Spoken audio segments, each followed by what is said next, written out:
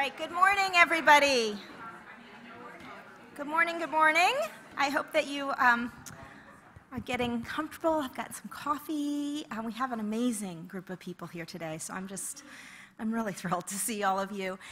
So welcome. I'm Lisa Guernsey. I'm the director of the Teaching, Learning, and Tech program at New America. We're part of the Education Policy program.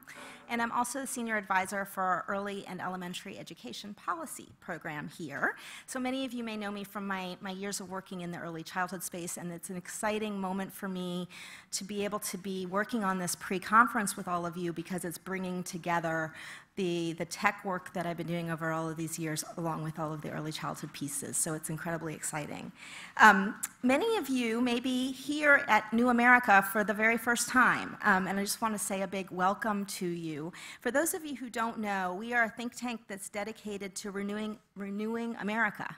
That's where that New America comes from, by confronting and continuing the quest to realize our nation's highest ideals, honestly confronting the challenges that we're facing today, both with technological change and social change, and seeing opportunities to really create a better world for all of our people in our country and beyond.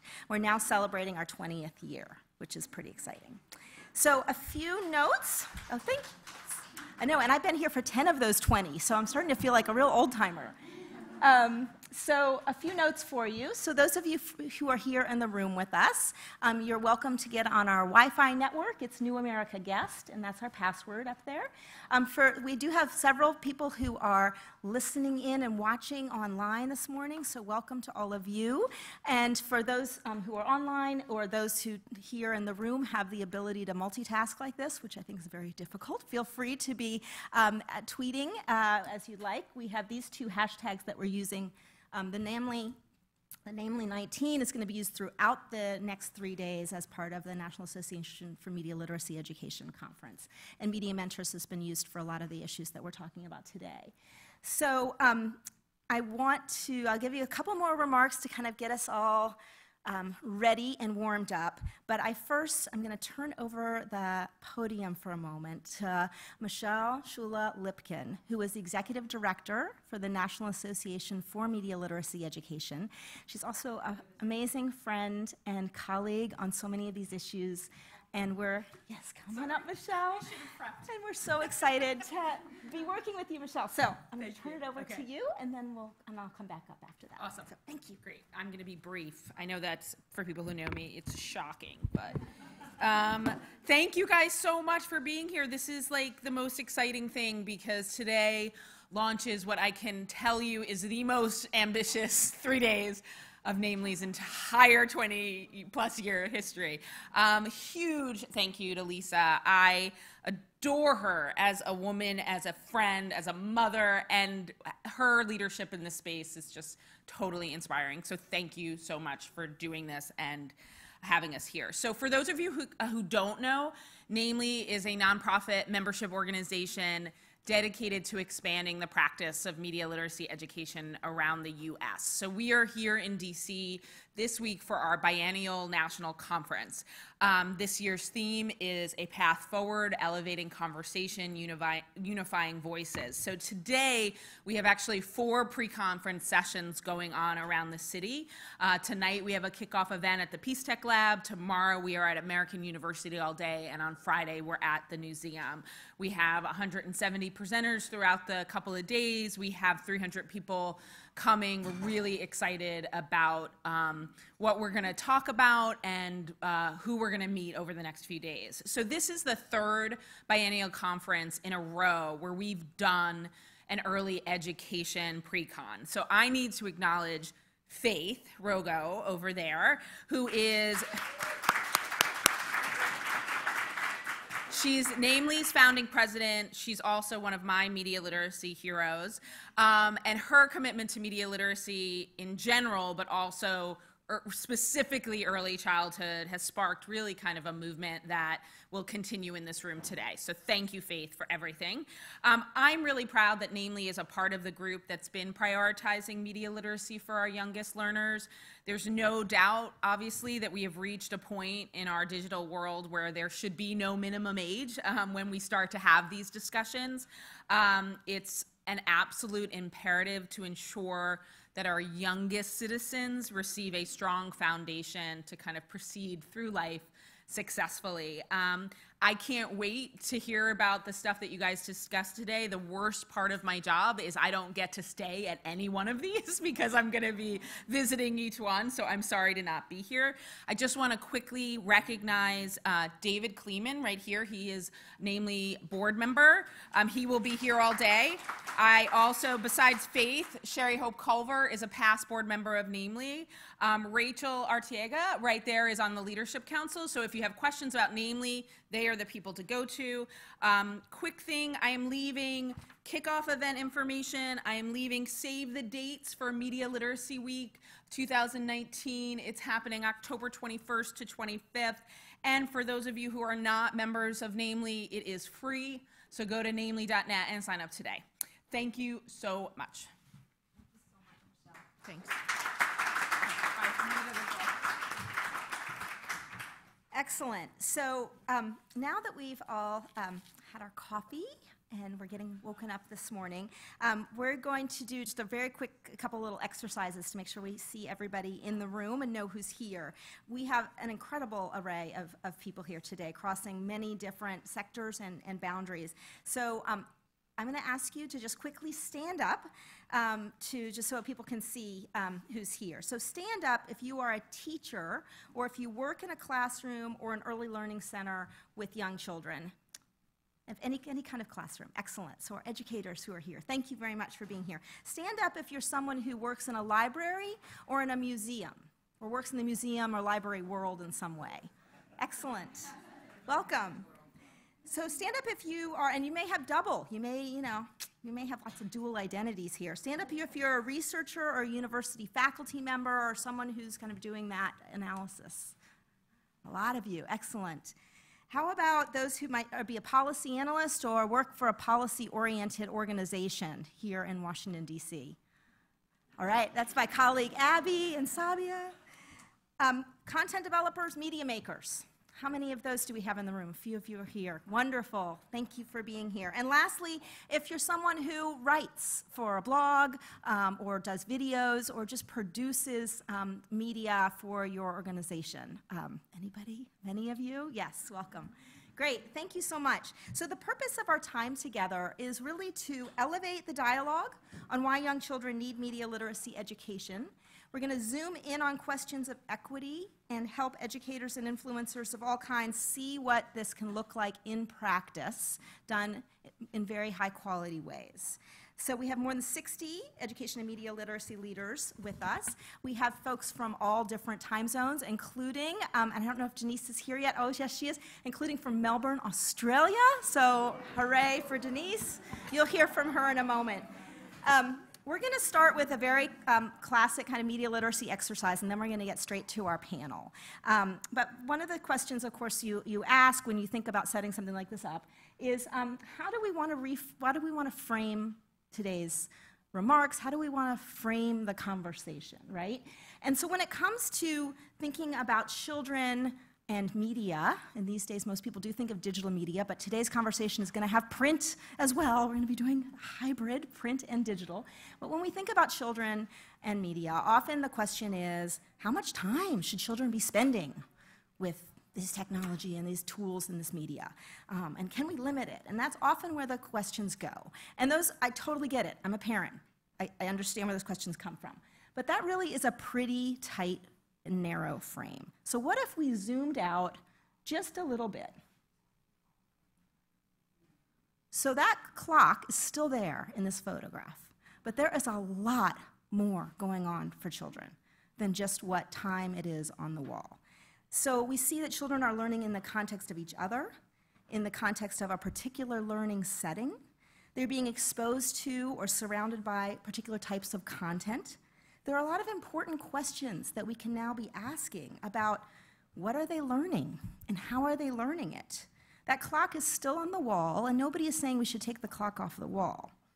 But we do have a lot more work to do and a lot more questions to ponder in terms of what is best for young children, what is available to our young children, and what is not available to them, and which children are gaining which kinds of experiences. So here at New America, we've been watching with interest a lot of projects across the country, and just last month, I had the great opportunity to go to Pittsburgh to visit during their Remake Learning Days. So those of you, I think there's a couple of you from Pittsburgh here. Remake Learning Days is now national, but Pittsburgh birthed it as an idea, and it's a festival of learning across the city. It's an amazing way to see the richness of opportunity. And I wanted to note that because the Grable Foundation, which has supported that, put out a report recently, and I want to quote from that report. In that report, it's talking about kind of our next generation, our children today who will be our workers of the future. And they say, tomorrow's most successful workers will be the people you can go to with problems, who can listen, ask questions, and think through complex issues, who can lead diverse, collaborative teams. They will be endlessly curious and radically empathetic. And most importantly, they'll be lifelong learners. Endlessly curious and radically empathetic. I love that line. And I was like, okay, I gotta write that, I gotta put that in this. I gotta borrow it and steal it and say it over and over again. Because today I hope we'll be doing exactly that. We'll have literacy squarely in mind. We're gonna be valuing inquiry. We're gonna be valuing questions. On your tables you see there's little question bubbles. Write in there whatever you want, whatever questions are on your mind. There's yellow stickies. If something is coming up for you that you want to make sure you write it down. You can put it up on our Burning Questions page. You can hold it for our Q&As later. You can put it up on Twitter. But please, we invite lots of questions. And so, in the spirit of questions, we're now going to go to our panel. So oh, sorry, we're not going to go to our panel quite yet. Sorry. There's one more fun activity for us. We're going to go to menti.com to do a quick question exercise.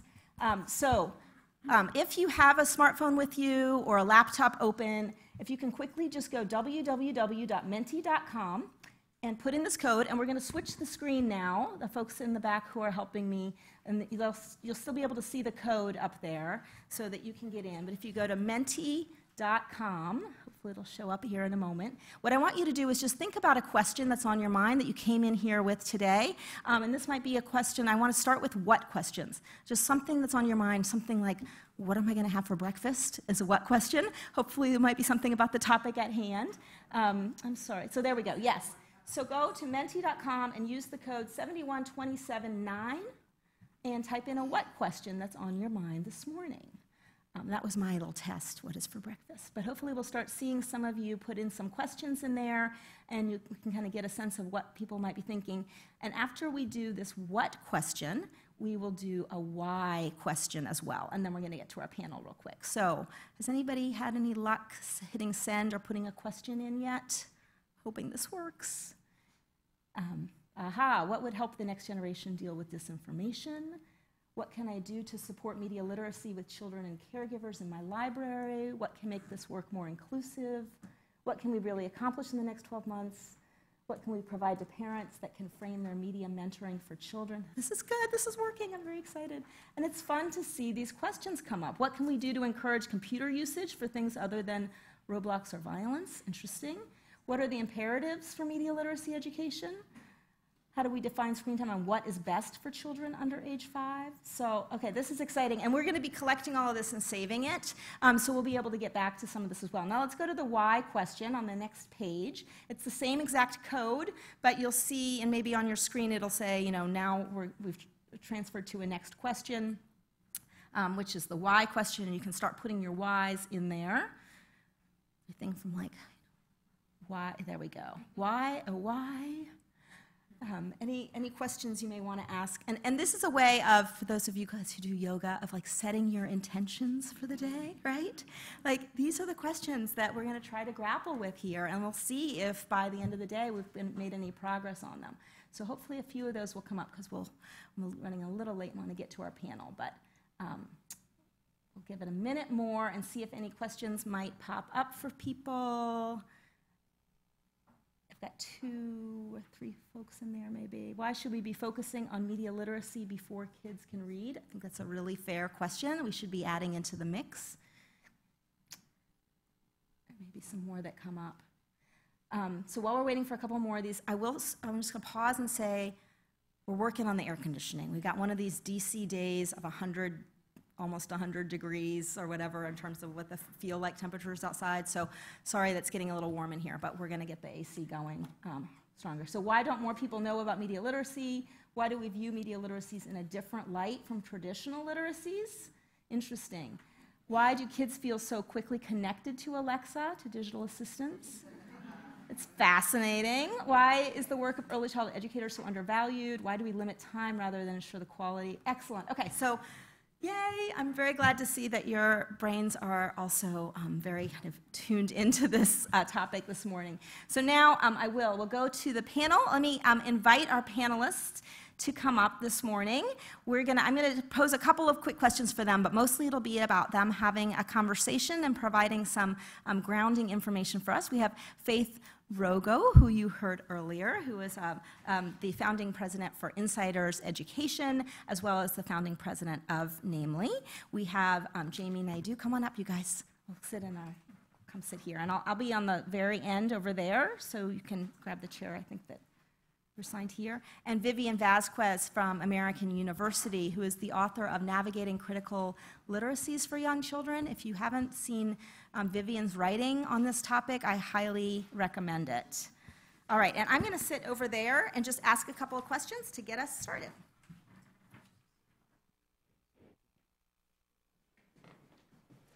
Okay, great. And Vivian, here is the clicker for you at that point. Yes. All right, so let's get us, oh, sorry, you guys hear me okay now? We're all good? Okay. We're going to move forward. I really just want to stress how fortunate we are to have all of these 3 amazing people up here today for this conversation. One, we just had the American Library Association annual meeting, so that means that anybody here who's been in the world of libraries, like Jamie, who's been in a million meetings and doing a bunch of amazing sessions over the past weekend, is probably a little exhausted already. But Jamie, we're so glad to have you with us. And then for Vivian and Faith, with the Media Literacy Conference just about to kick off, there's a lot of work that you've been involved in. So we're at the intersection point, which I think is a really nice place to be. So Faith, I'm going to start with you.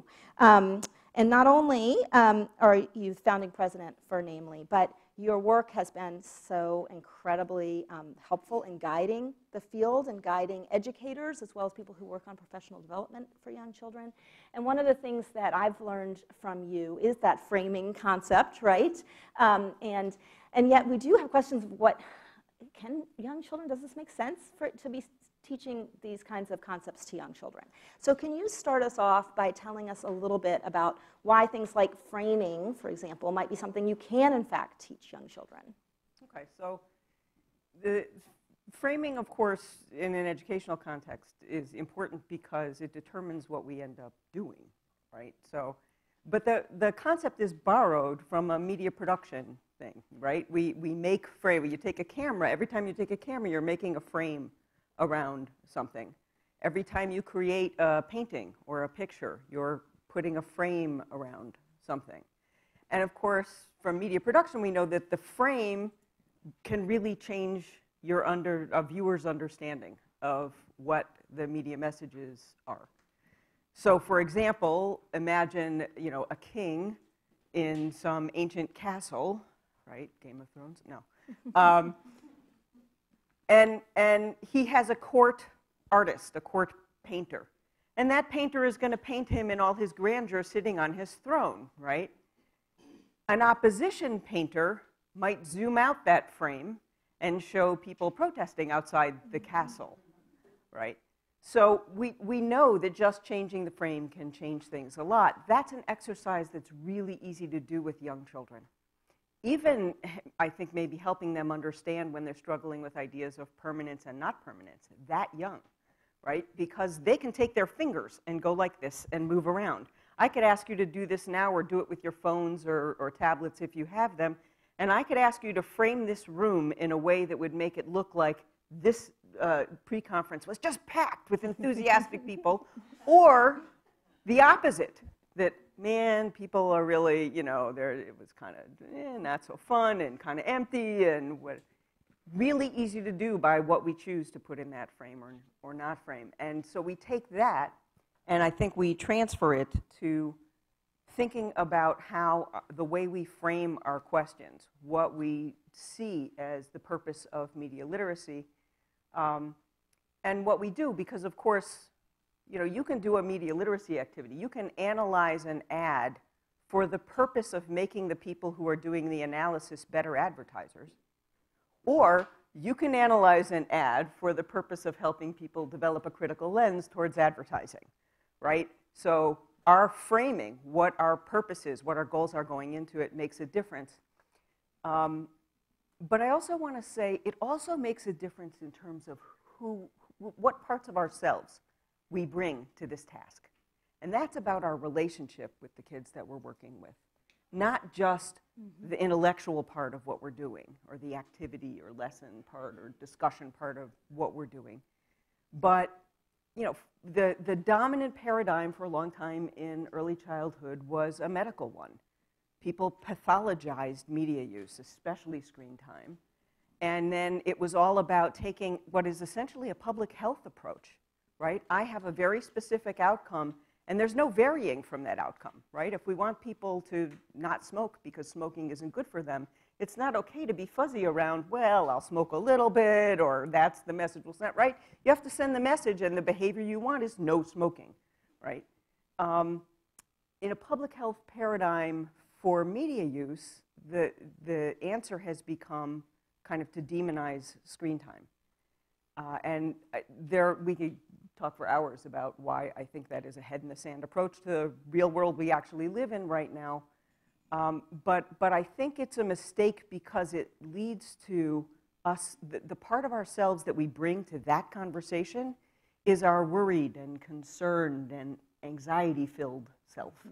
Now imagine that that's determining our relationship with our children, instead of bringing an educational frame that's a literacy frame that's about rich conversation and exploration, that brings our creative frame, our imagination, our enthusiasm, our, you know, all of those kinds of parts of ourselves.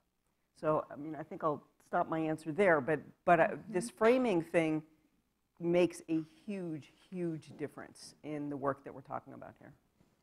And I always love just the way you think about that, even with, say, 4 or 5-year-old kids, right? That really does help to kind of bring it down to like these. You can get this kind of started early in terms of the way children are thinking. So Vivian, I'll turn to you, and I had mentioned your book a moment ago. In that book and in others, there's one that's focused on technology and young children. You paint some pictures for us of what it can look like in a classroom to use some of these kind of methods with young children. And you're also coming to it from kind of imagining a different discourse around the materials that children might be using in the classroom.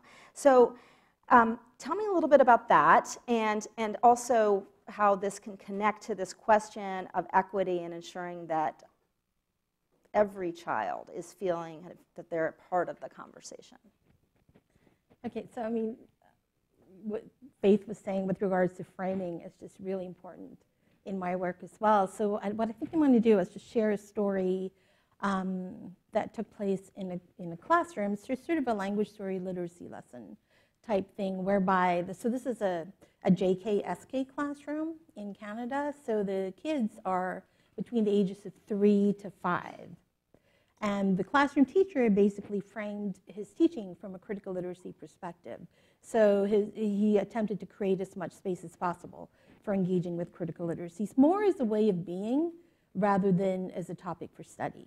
So what he did to begin with was, and maybe I'll use these just so that people can see. And so, the other way. Click on this one on the right-hand side. Okay. So he starts a lot of the work that he does with these children using picture books.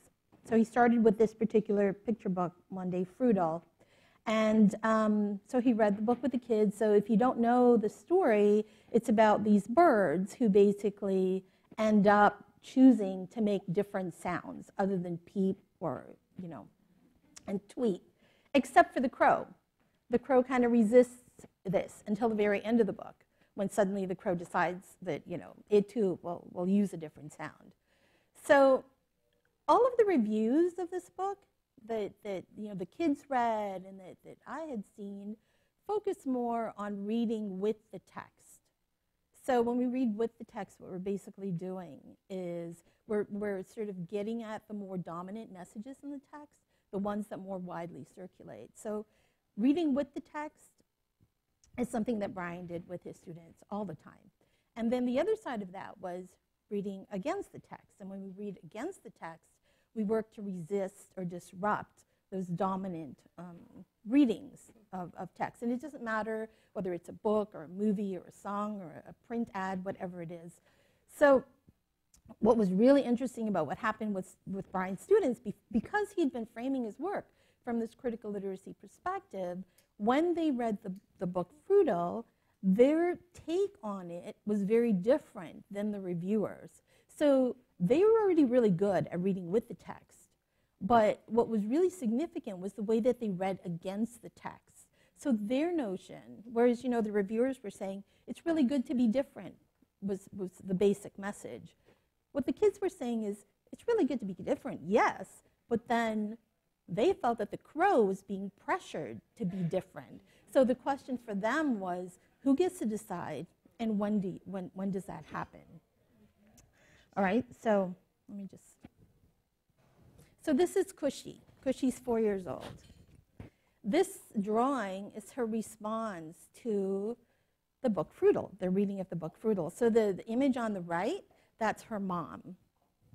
Cushy's mom was trying to convince Cushy to cook Indian food to bring to school. And so that's Cushy's mom on the right. On the left is Cushy.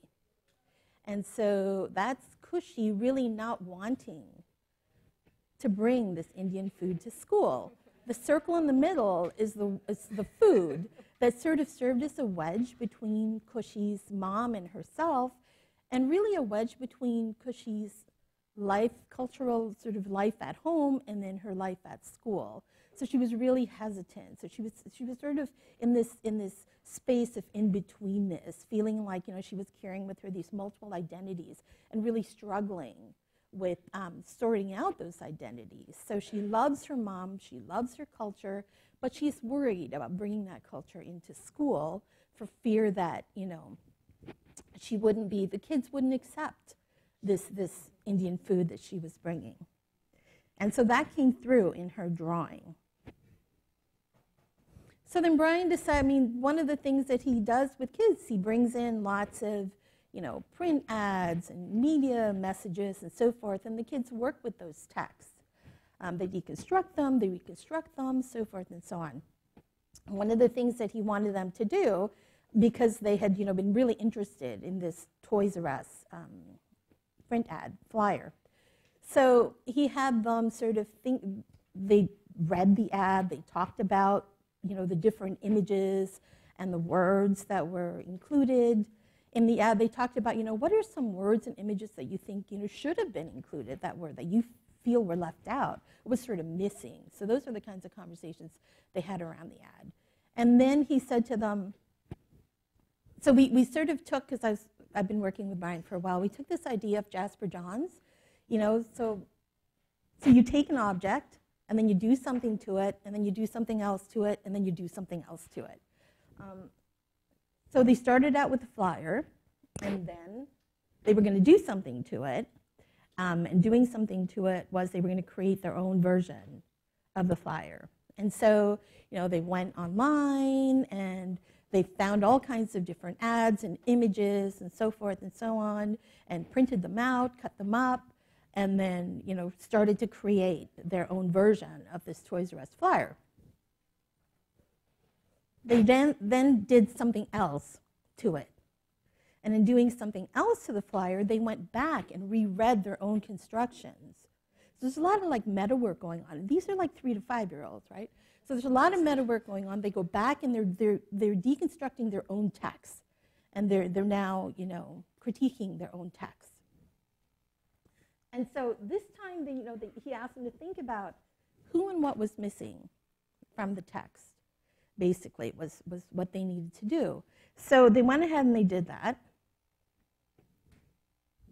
And so those were Cushy's. I guess I forgot to mention that. Those were Cushy's flyers. So this was her final piece of her flyer. So here, what Brian did was he had them find words, phrases, sentences to add to their catalog to make a statement about you know, what they wanted the catalog to be about.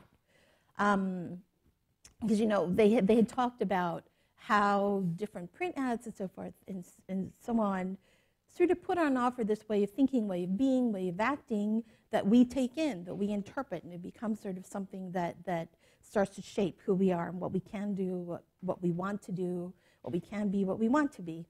So what's interesting about this is that if you look at the 3 circles, the 3 areas that are circled, so these were Cushy's final additions to her flyer when she said, okay, this is sort of it for now.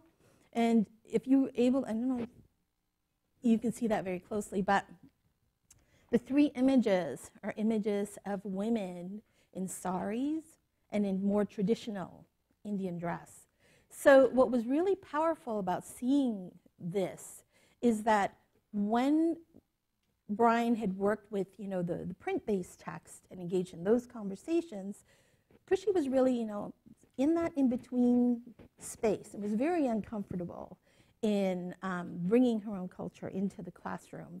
And then after they worked through these different media images, and it sort of helped her to understand, wait a minute, you know, I'm not in this text. I don't see myself in this text. And that drove her to include herself in the text. And so working with you know, the media images really helped her to reposition herself in that classroom, so that no longer was her culture, her home culture, a wedge. It now became, you know, who she was and who she could be in that classroom.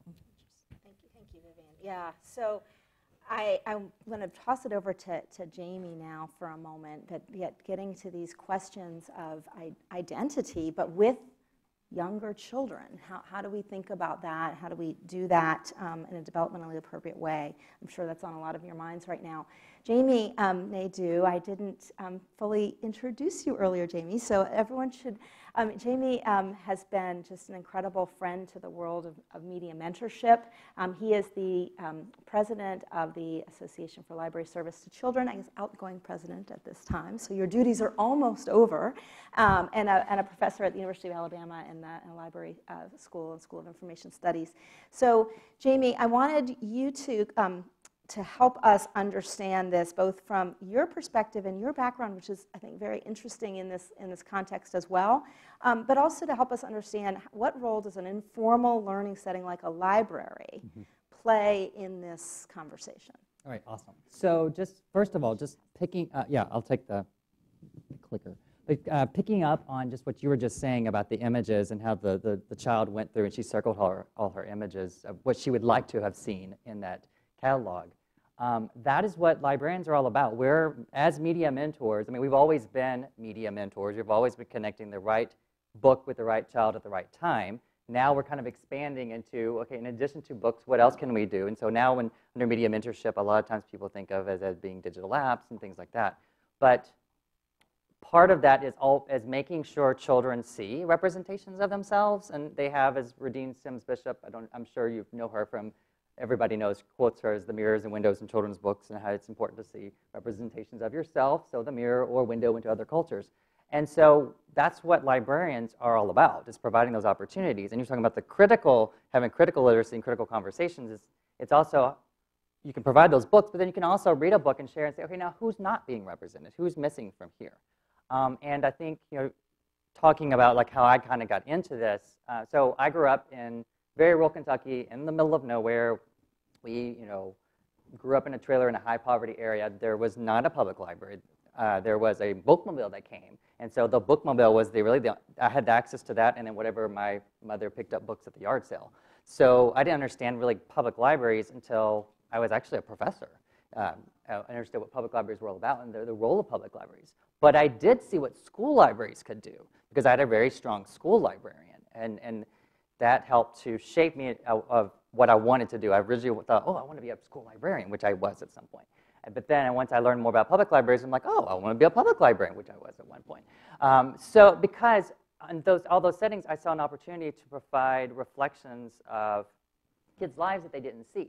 Growing up as a kid, I saw reflections of me as a white person, but I did not see very many stories that showed images of me as a boy who didn't quite fit what gender stereotypes believe what a boy should do, or a boy that wanted to play with dolls, or a boy that just wanted to be more caring and nurturing. That wasn't available. And as a school librarian, I had worked with a large Latino population, and there was a huge divide between what the children were seeing in their classroom and what I made available in the library. I had books with Latino culture represented, the Latinx culture represented, but the teachers didn't have them in their library or in their classrooms, and they weren't using them. And so it was an interesting conversation that I had, even with the ESL teacher who came in one day, and she was like, oh my gosh, one of my students is really, like, for the first time, he's on fire now because he found Chateau and the Party Animals, and he's like really connecting with the culture here. I'm like, yeah, I mean, like, that's the whole point. So I think the whole point of us as media mentors is really connecting with educators, connecting with parents, and helping them discern, find good media that's going to help kids see themselves or talk about other cultures. So here, I just talked about, what librarians, what do we do? First of all, we have a media mentorship white paper, which is in your handbook or in your little folder that talks a little bit about what we see as media mentorship through ALSC. We also have a book that was created by some of the people here in this room, or that will be in the room later. But then there's also, in addition to helping connect, we also help find high quality. We curate lists of good digital apps. And I'm always telling librarians and educators and maybe my students when I talk to them that books have a little bit more of a vetting process in terms of getting into the hands of kids. Unless you self-publish a book and then for some reason it becomes a hot seller, most people are not going to see it. If it wins an award or it goes through a regular publishing process, it's on the shelf, anybody can access that. It's a little bit different with with the digital media. Any one of us in this room can create something. Any one of us can throw it up into online, the apps, one of the app stores. Anybody can purchase that and have their kids have access to that. But we don't know the quality of that. We don't know what cultures are being represented and whether those are good or positive representations. And so the role as a librarian is to connect not just print media, but also digital media, and making sure that we have those positive representations available. And so that's what we're always talking about, just having those positive access to that. And then we also model how to use that. So the libraries also are closing that digital divide, providing access. And we were talking about this a little bit this past weekend in one of our meetings about how the library is kind of like the living room for the community. The public library is a living room for the community. And some kids are in a media tech saturated environment. So their families don't want them having access to technology. So that's fine. We have those opportunities. But then there's the kids that do not live in a media rich environment or a technology rich environment. So it's important for them to have access to the technology either through wireless devices or through mobile devices or whatever the library can provide. But then also the parents have opportunities to learn how to use that with the kids. And so we can do modeling. Librarians are dropping in early literacy tips as they're doing their story times, so they can also drop in tips on how to properly use media with kids, co-viewing, co-sharing, and then model that. And so here I just showed the Mother Goose on the Loose Feltboard app, which is created by Betsy Deeman Cohen in addition with Feltboard Smoothie. And that's just a way, Mother Goose on the Loose is a whole early childhood literacy program. And so she had created that to kind of as a way to introduce that. And some libraries are embracing this wonderfully, and other ones, they're getting there. Yeah.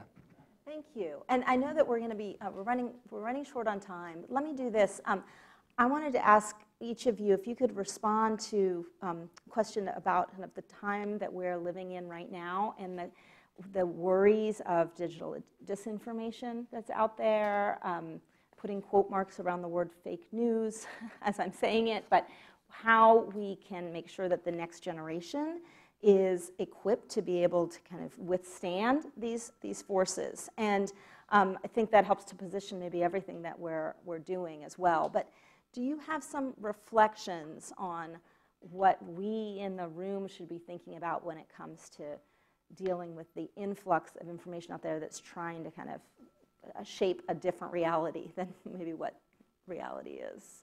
And of course, that is a loaded question in itself.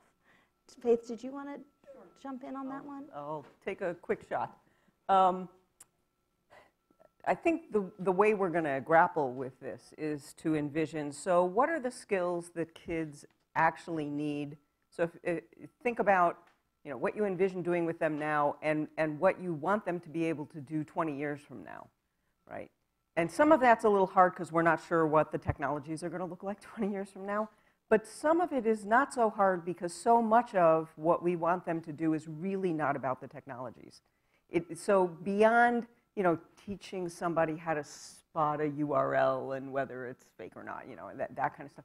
So what are the deeper skills that people need to grapple with this digital world where we all have almost the entire world of information literally in the palm of our hands, right? What kinds of things do you need to navigate that without going, just bonkers, let alone to be able to do it effectively and get the information you want and communicate what you want to communicate and be able to share and collaborate and all of that kind of thing. And so for early childhood, as I begin to think of, so how are we laying the foundations for what I want that person to be able to do when they're 20, we want them to have the kinds of discussions that, Jamie was talking about with the books, and I, Vivian's one of my heroes in terms of the stuff that she describes in her work. I've asked the question in other places, can we both teach kids to trust authority and question it at the same time? So I think that's a really important question for us to keep asking, and also to keep in mind that this is about discernment skills, which we're already working with kids with. How do we discern what's a trusted source and what's not, or what's good for me and what's not? That kind of thing. Because ultimately, and a lot of the conference, for those of you who are staying for Namely, is about news literacy stuff, right? But ultimately, all of that depends on disposition. You have to want to fact check in order for fact checking to be effective in any kind of way, right? You have to want to go look at whether that source. You have to want to bother to pay attention. We, as early childhood people, can nurture that disposition of, I want to be intellectually curious, right? And we can use inquiry skills. I think most early childhood educators need a whole lot more support in how you do inquiry with young children, but to develop those habits of inquiry, as Namely's purpose statement for the core principle says. I think that's what the core of our work is going to look like. Any thoughts or comments as well? Yes. Find a librarian. Yes. Because that's what school librarians and public librarians are all about. So they're already trained in that. So we need collaborate with the librarian. Right. Excellent. And Vivian? I think sort of, working from the question of, if my students leave my classroom not being able to participate differently in the world out there, then we need to sort of step back and think about what we've actually taught them. So just to piggyback off of what Faith was saying, is really helping them to navigate the world. So reading the world as text. So everything out there is text. So for instance, a very basic question to be asking is, what is this text trying to do to me? And then working from there so that you're reading with it, you're reading against it, you're reading it from different perspectives. So from a critical literacy perspective, what I want is for kids not to think about things in a very specific way. So that's not what I want to teach them. What I want to teach them is how to be able to read lots of different texts in lots of different ways, so they become an informed citizen of the world as they engage with and read that world. So it's more about sort of creating this space for kids to develop a way of being and a way of thinking that extends beyond the classroom. Excellent. Thank you.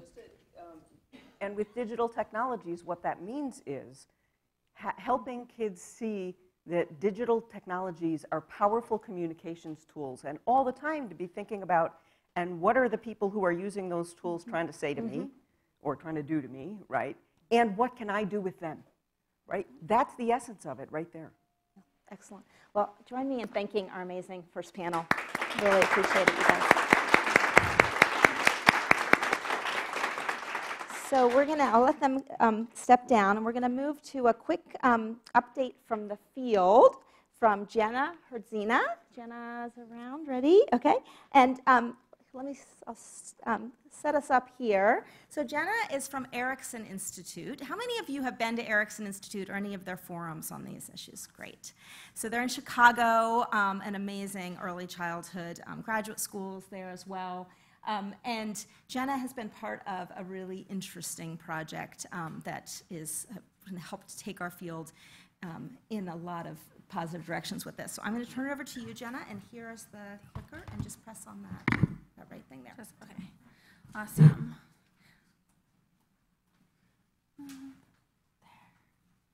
Okay, well, I'm so excited to be joining you all today. I see so many familiar faces. I just saw so many of you just, a couple months ago at Erikson. So I'm excited to share the work we've been doing. I'm Jenna Herdzina, the program manager at Erikson Institute's Technology and Early Childhood Center. For those of you who do not know, we are a very tiny team, but mighty. Alexis, Lauricella, and I. So we're housed in Erikson Institute, which is a hub of complex, creative thinking that empowers adults to help children reach their fullest potential. We're located in Chicago. So Erikson is solely focused on children ages birth through age 8, as well as the adults, and systems that support these young children. We're a graduate school. Erikson has many professional development programs, community-based programs. We're also a hub of applied research, and we impact leadership, policy, and advocacy, mainly in Illinois. The Tech Center was founded by Chip Donahue in 2012 as a center committed to empowering early childhood educators and parents to use technology appropriately and meaningfully. The primary focus was on disseminating the information from the NAEYC Fred Rogers Center Joint Position Statement on media and technology that our founding director co-authored. The Tech Center's mission is built on these 3 pillars: research, practice, so we have a Tech Mentors professional development program, as well as leadership. So the Tech Center's goal is to act as both a leader and a convener in the field to ensure that the best practices are being collected and communicated with everybody who needs to know this information. And so at the Namely conference in 2017 in Chicago, we hosted the Early Childhood Pre-Conference, and after this pre-conference, we were encouraged to continue this work and apply for an IMLS grant.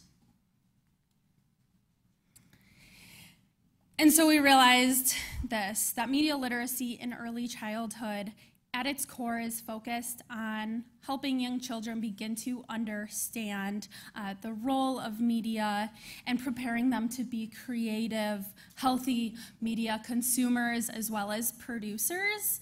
But thus far, there's been a lack of consensus of really what media literacy looks like for children ages birth through 5.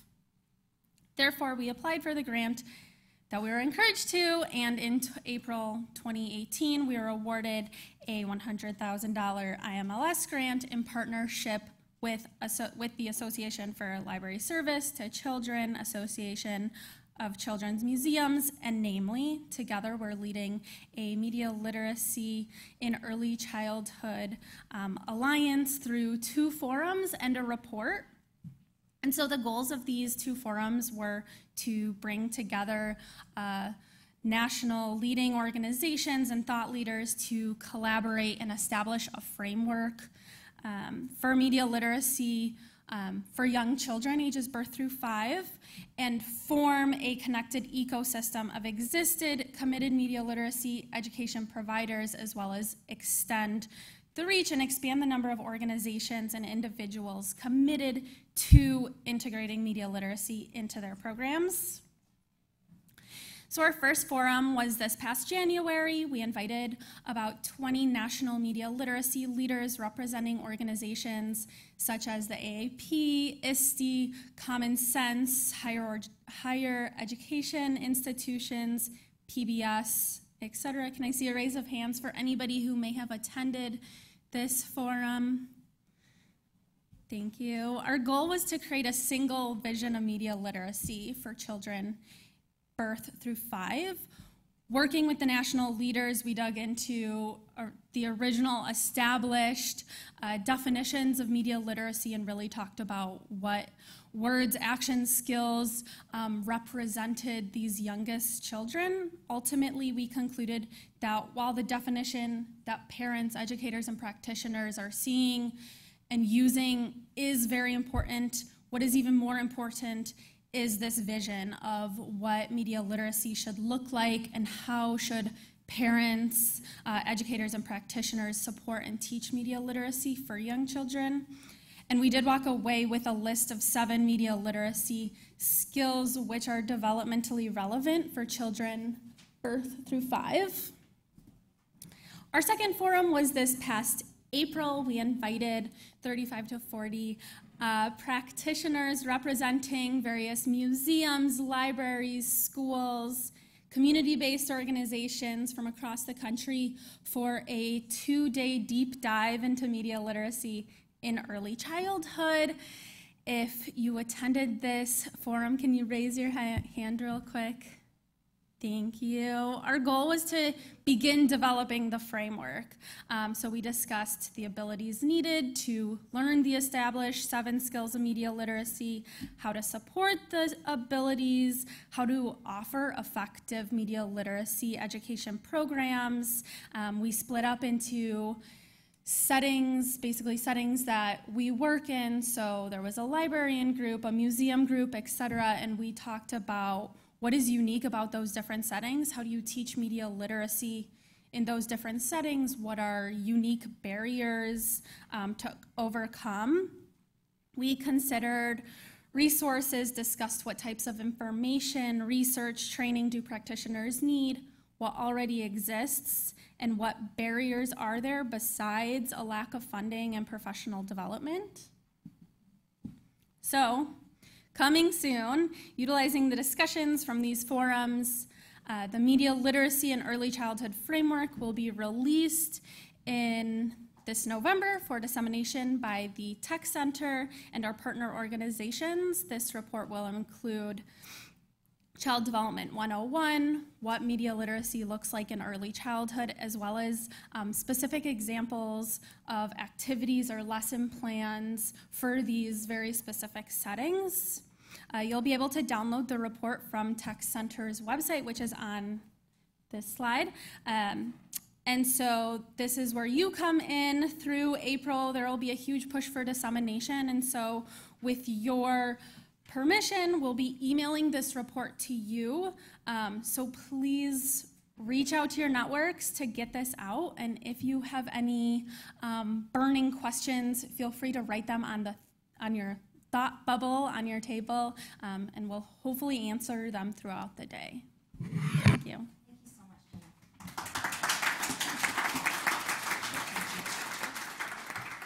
Yeah, I'm really excited for that report and for what it can do for us to really move forward.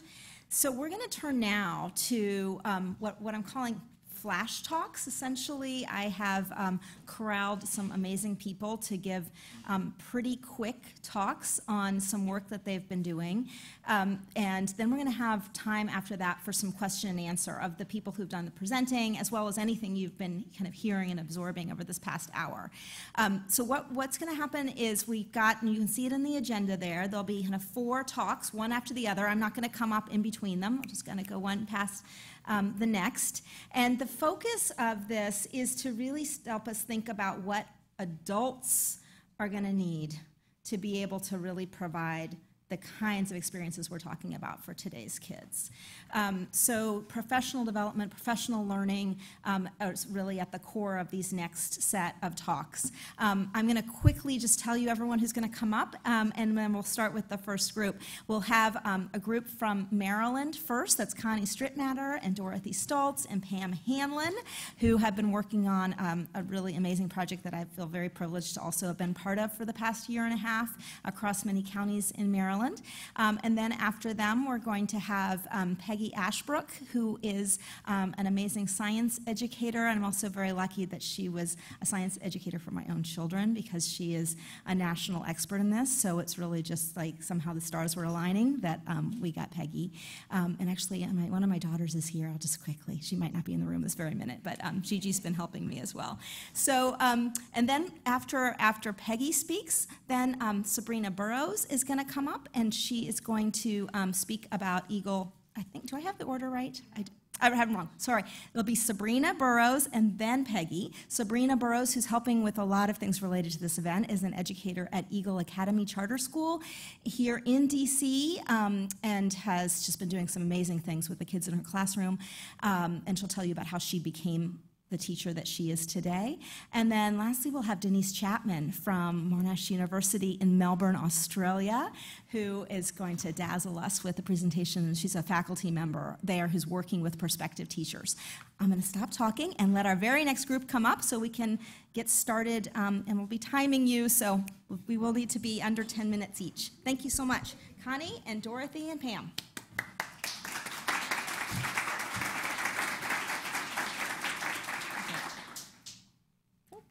I went backward. There we go. I'm Connie Strittmatter. I'm the Youth and Family Engagement Manager for Baltimore County Public Library, and I'm talking to you about a project that Dorothy and Pam have worked on with me over the past year and a half. We set out to make sure that the librarians in our system, at the time I was in Harford County, Maryland, that they were prepared to be media mentors in the library. And the reason why we really felt that we needed to be media mentors in the public library, we had a lot of reasons why, and you've heard some of them already. One of them, I didn't take these animations off, I always forget. One of them is that we already have a lot of tech in the library as it is. If you're a public library user, you probably recognize some of these icons. These are all children's related materials that are already digital. And so for a very selfish reason, we felt if we don't prepare the children in our library setting to be able to use the materials we already have, they're not going to be able to use what we have in 20 years that's going to be super futuristic to us now. So we need to get them prepared now. We also already have a lot of other kinds of tech in the library that aren't necessarily very traditional, things like virtual reality and augmented reality and 3D printing. And if we're bringing these things in to wow our customers, we also need to have our staff ready to mentor the children and families that come in to use these materials. And we also know that tech is becoming more prevalent in schools as well. This is an image from a Baltimore County school where they have a 1-to-1 ratio with a device to children. So we know that children are coming in kindergarten and taking assessments on tablets or on laptops. So if they don't have those skills coming in, and not all of them do, then they're being tested not only on the material but also on the testing device itself. So we felt that libraries were uniquely positioned to reach these children and their parents before school starts, which isn't something that all schools and preschools are able to do. We also know that libraries are particularly interested in equity, and so we felt that the public library was the perfect place to be having this conversation when we know that, and if you can't see these statistics, 23% of low-income families do not have broadband internet, so that's mobile-only access. When we jump down, 41% of those families are Hispanic immigrants, and very sad to see that only 35% of mobile-only children look things up they're interested in online, which is a lot of what public libraries are about, is that freedom for children and people in general to just access what they're interested in.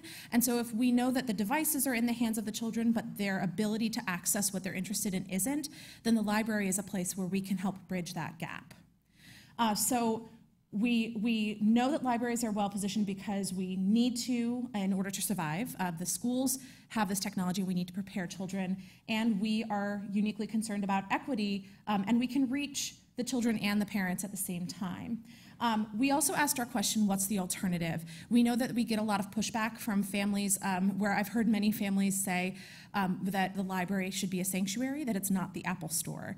And to that I say, or I don't say this directly because it sounds snarky, but we're not the Apple Store, and that's really the point, is that the alternative to public libraries doing this, the other public spaces that have been created for this type of education, are all commercial. So when you consider that a family might instead go to Google or go to the Apple Store, they might be wonderful people working there, but the ultimate goal of those organizations is money, and that's not our goal.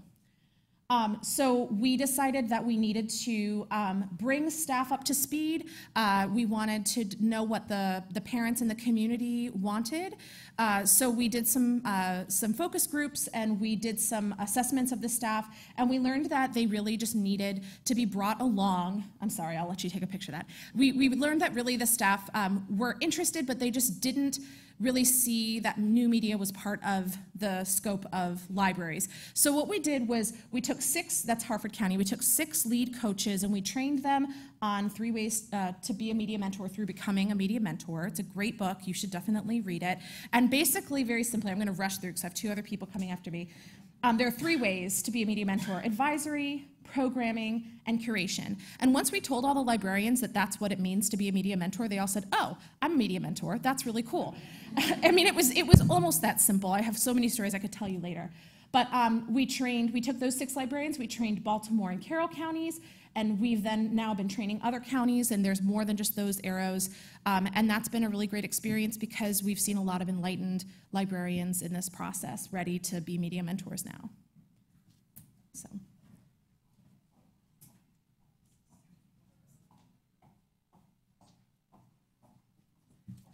Good morning. My name is Pam Hamlin, and I'm the Family Literacy Specialist with the Prince George's County Memorial Library System. We're right to the east of D.C., and we have 19 branches in the County Correctional Center. I do most things with birth to 5 in the branches, and basically we were able to reap all the hard work that Lisa and Dorothy and Connie did, and we had a professional development day in Prince George's County this spring, where we had 35 librarians from all over the state of Maryland. I think we had 11 library systems represented, and we had a media mentorship training. And what I really wanted, my goal was to let librarians know, as Jamie and Connie have said, that they were media mentors already, and that we just needed to sort of push them to realize that they can do this with technology and media. You know, we're doing it through when we're advising people, we're doing it through our programming, and the things that we curate. And even with our youngest customers, our preschoolers, we, during our story time, sometimes the librarians will use apps to project a book, or sometimes an interactive app like the Mother Goose on the Loose that Jamie showed earlier, so that parents can see that they don't just have to give their child a tablet, but that there are really high quality materials that we have as digital resources through our library websites and on the App Store. And we give literacy tips and fun things so that they know that they can make this a part of their interaction with their child, just like a book, that they should be with their kids doing this together for short periods of time to get them ready. The pictures here, I guess I have here, is some VR in one of our smaller branches that's actually connected with an elementary school. So to follow up on what the teachers were doing in school, the kids had VR trips to learn about volcanoes and the Wild West. And we also have a lot of 3D printing. Let me see if I can do this. Nope. Which one? Oh. And with the 3D printers, our teens actually made a storybook trail. And so outside of the library, they put up the Very Hungry Caterpillar. The teens did it for their younger siblings and friends to go around, and so this is a different kind of technology, to see the book and touch the book and see it as they did a storybook walk outside. So that's just one of the things that we're doing in Prince George's County. Thank you.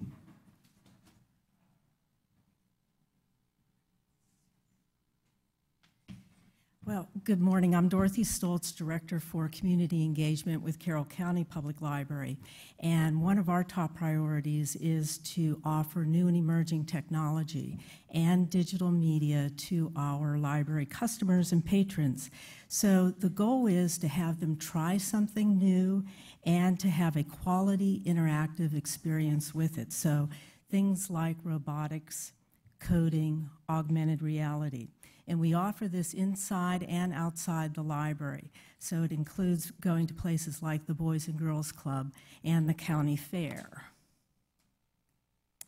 And we also have green screen technology, 3D printing, as well as virtual reality. And this is using a high-end VR equipment. And we offer some in-depth workshops, such as helping families explore PBS online resources.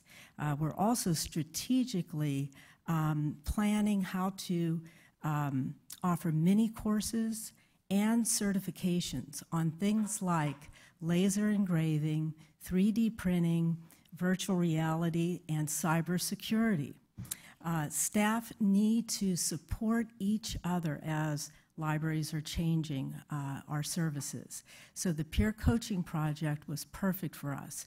And we used the Becoming a Media Mentor book for a book club.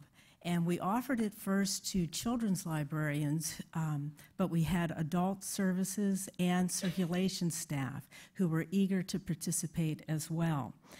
So the project has been supporting, as Connie and Pam mentioned, libraries throughout Maryland, and librarians are developing their skills and increasing their ability to be media mentors. So we really appreciated it. It was an LSTA grant, an IMLS funded project for us, and it was so wonderful that Lisa was able to be a part of it.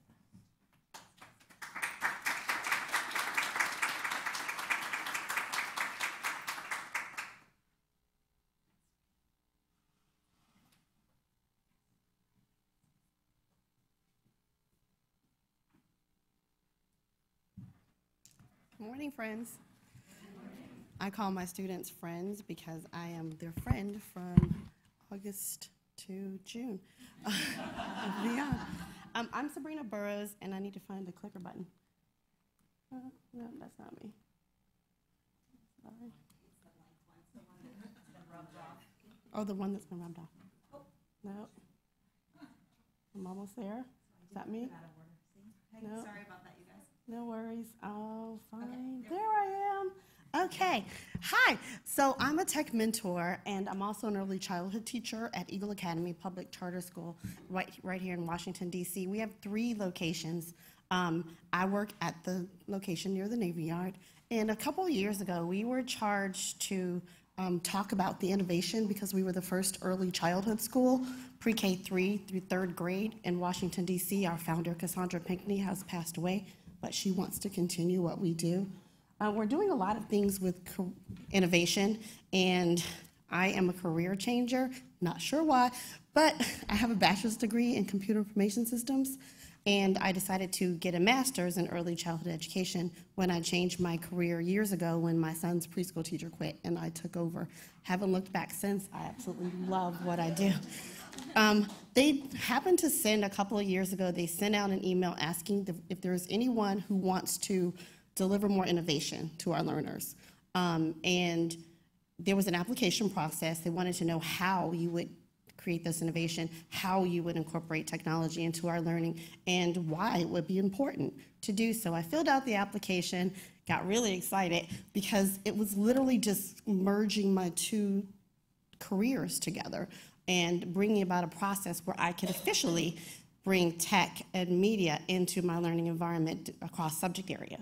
So as I was doing that, I coupled up with Erikson Institute, and there were about 20 plus of us, and I am happy to say that I'm still doing exactly what I was charged to do by bringing more tech into my classroom and then expanding what we're already doing. One of the things that I really like about the program is that Erikson set a goal. They wanted us to come out. They wanted us to develop, process, plan, evaluate, and deliver to 3-year-olds. They want us to deliver the tech process, but then encourage them to expand their problem solving and creative thinking by literally just using media as a part of their resources as they were learning. So we had dramatic play. We also had tech that was incorporated into dramatic play. They could make a video, make a story. They could do all sorts of fun things. But one of the other things that we were charged to do as tech mentors was deliver it to the teachers, because if you don't deliver it to the teachers in the classroom, you don't get a buy-in. So we had what's called Tech Tinker Time. And with Tech Tinker Time, you can say that 5 times fast, we were able to literally take the teachers where the children were going. And it was so exciting to watch, because the teachers literally just give them the technology and the kids go about doing it. We were charged to let the teachers do it, which was lots of fun. I know I don't have a lot of time, so I'm not gonna read every single slide. A lot of the things that I do in my classroom is as I'm developing my lesson plans, I have a little column on the side that says technology or media integration. So it becomes a part of my planning process when I'm planning a lesson that has to be delivered on plants or landforms, or even something like the human body, or something as simple as book study. I use technology to be useful, so it's not necessarily I just give the kids an iPad. I say, how are you going to develop a different process? What are you going to do? In my classroom, I have tech captains, and my students literally just take over. They know to go in the cabinet and grab any media resource they want. It's not only iPads. We have light boxes. We have little robots. We have all sorts of different things. And I teach kindergarten currently. And my kindergartners can literally navigate all of the systems that they need to, because I deliver it to them in the beginning, the first 6 weeks of school, through a process. Well, to educators in the room, we do a process that I can't think of right this second, but it's where we introduce it, we model, we kind of give them an oversight, and then we just let them go for it. Can't think of right this one. So with purposeful, developmentally appropriate technology, you have to make sure that what we're doing in the classroom is age appropriate. I'm not going to ask my 6-year-olds how they're going to develop a skeleton using fossils. I can, but I don't. I don't tell them what to do. I tell them, here are the resources. Here's what we might lead to doing. How are you going to do it? I was also encouraged this year to, last year in Pittsburgh, I went to the Makerspace training for Makerspace education. So in my classroom, in addition to technology, I also incorporate Makerspace. So I have a huge Makerspace area where they have all sorts of tools and resources. And with these resources, they're able to open their minds, think about things, and then they expand it by making a video production or a storybook, or capturing a moment where they're sending a message to their parent, an audio message or video message to their parents. They know how to do that. I think that technology and media can be limitless and precise, and I think that with the challenge that we have at my school, and I do like what Faith said. I made a lot of notes since this morning, so I know it's going to be a very powerful day. Media opens up the mind in the classroom. Media promotes problem solving. Media encourages critical thinking. Media expands vocabulary. And media allows for construction and deconstruction of documentation, whether it's digital or print. And media helps us to solve our problems or process our thoughts. So one of the things that I like to do in my classroom is encourage the students to solve problems, to figure it out, to work together, to build a partnership, and then to navigate how they're going to talk about it, because it opens up communication, it opens up a conversation.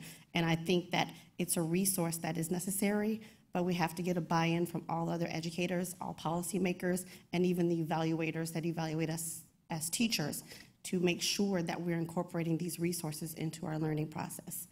Thank you.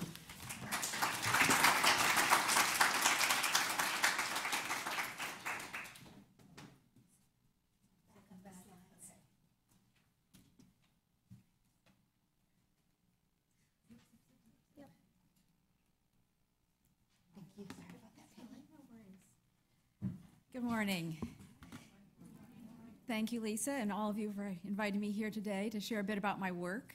I'm relatively new to understanding the importance of media literacy education, but I am experienced in helping young children and their teachers use evidence to support their claims or their statements of understanding. And as a preschool science teacher, I've worked alongside teachers in a wide variety of programs, including public schools, half-day cooperative and full-day child care centers, and Head Start programs, both in DC and also in Northern Virginia across the river. What they have in common includes the responsibility of caring for and educating young children and employing educators who may have little experience supporting children's engagement with natural phenomena. So how do we support developing curiosity and science knowledge in the child who comes to us asking, what is this?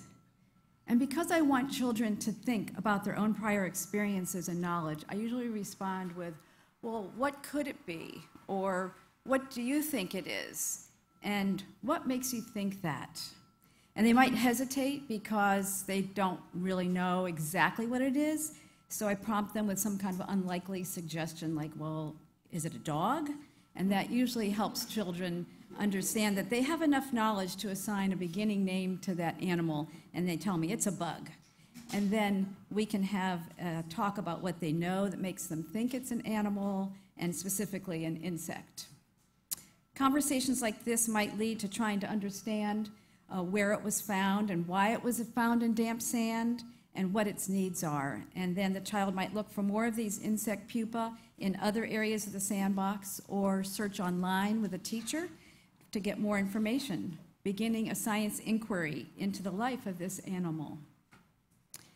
Science inquiry involves using the practices of science and engineering identified in a framework for K-12 science education and described in the Next Generation Science Standards. And that includes many practices that align with media literacy education goals of helping children access, analyze, evaluate, create, and act using all forms of communication.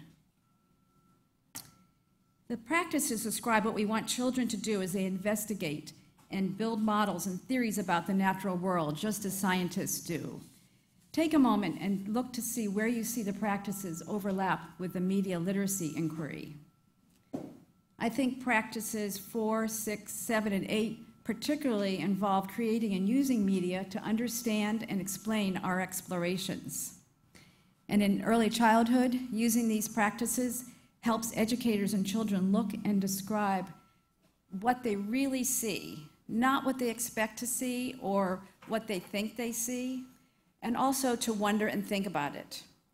If they have seen images in media with insects of happy faces with big smiles, they might not recognize actual insect mouth parts or the compound eyes when they see them. They have to look closely and, of course, talk about what they see.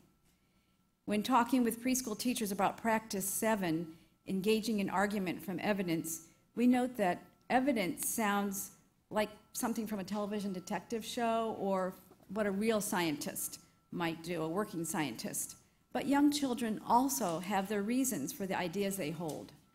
Their observations, along with any counting, measuring, pattern finding, or comparing that they do, are the evidence that children can talk about with the other scientists in their community, their classroom, their peers, their teachers, and then their families.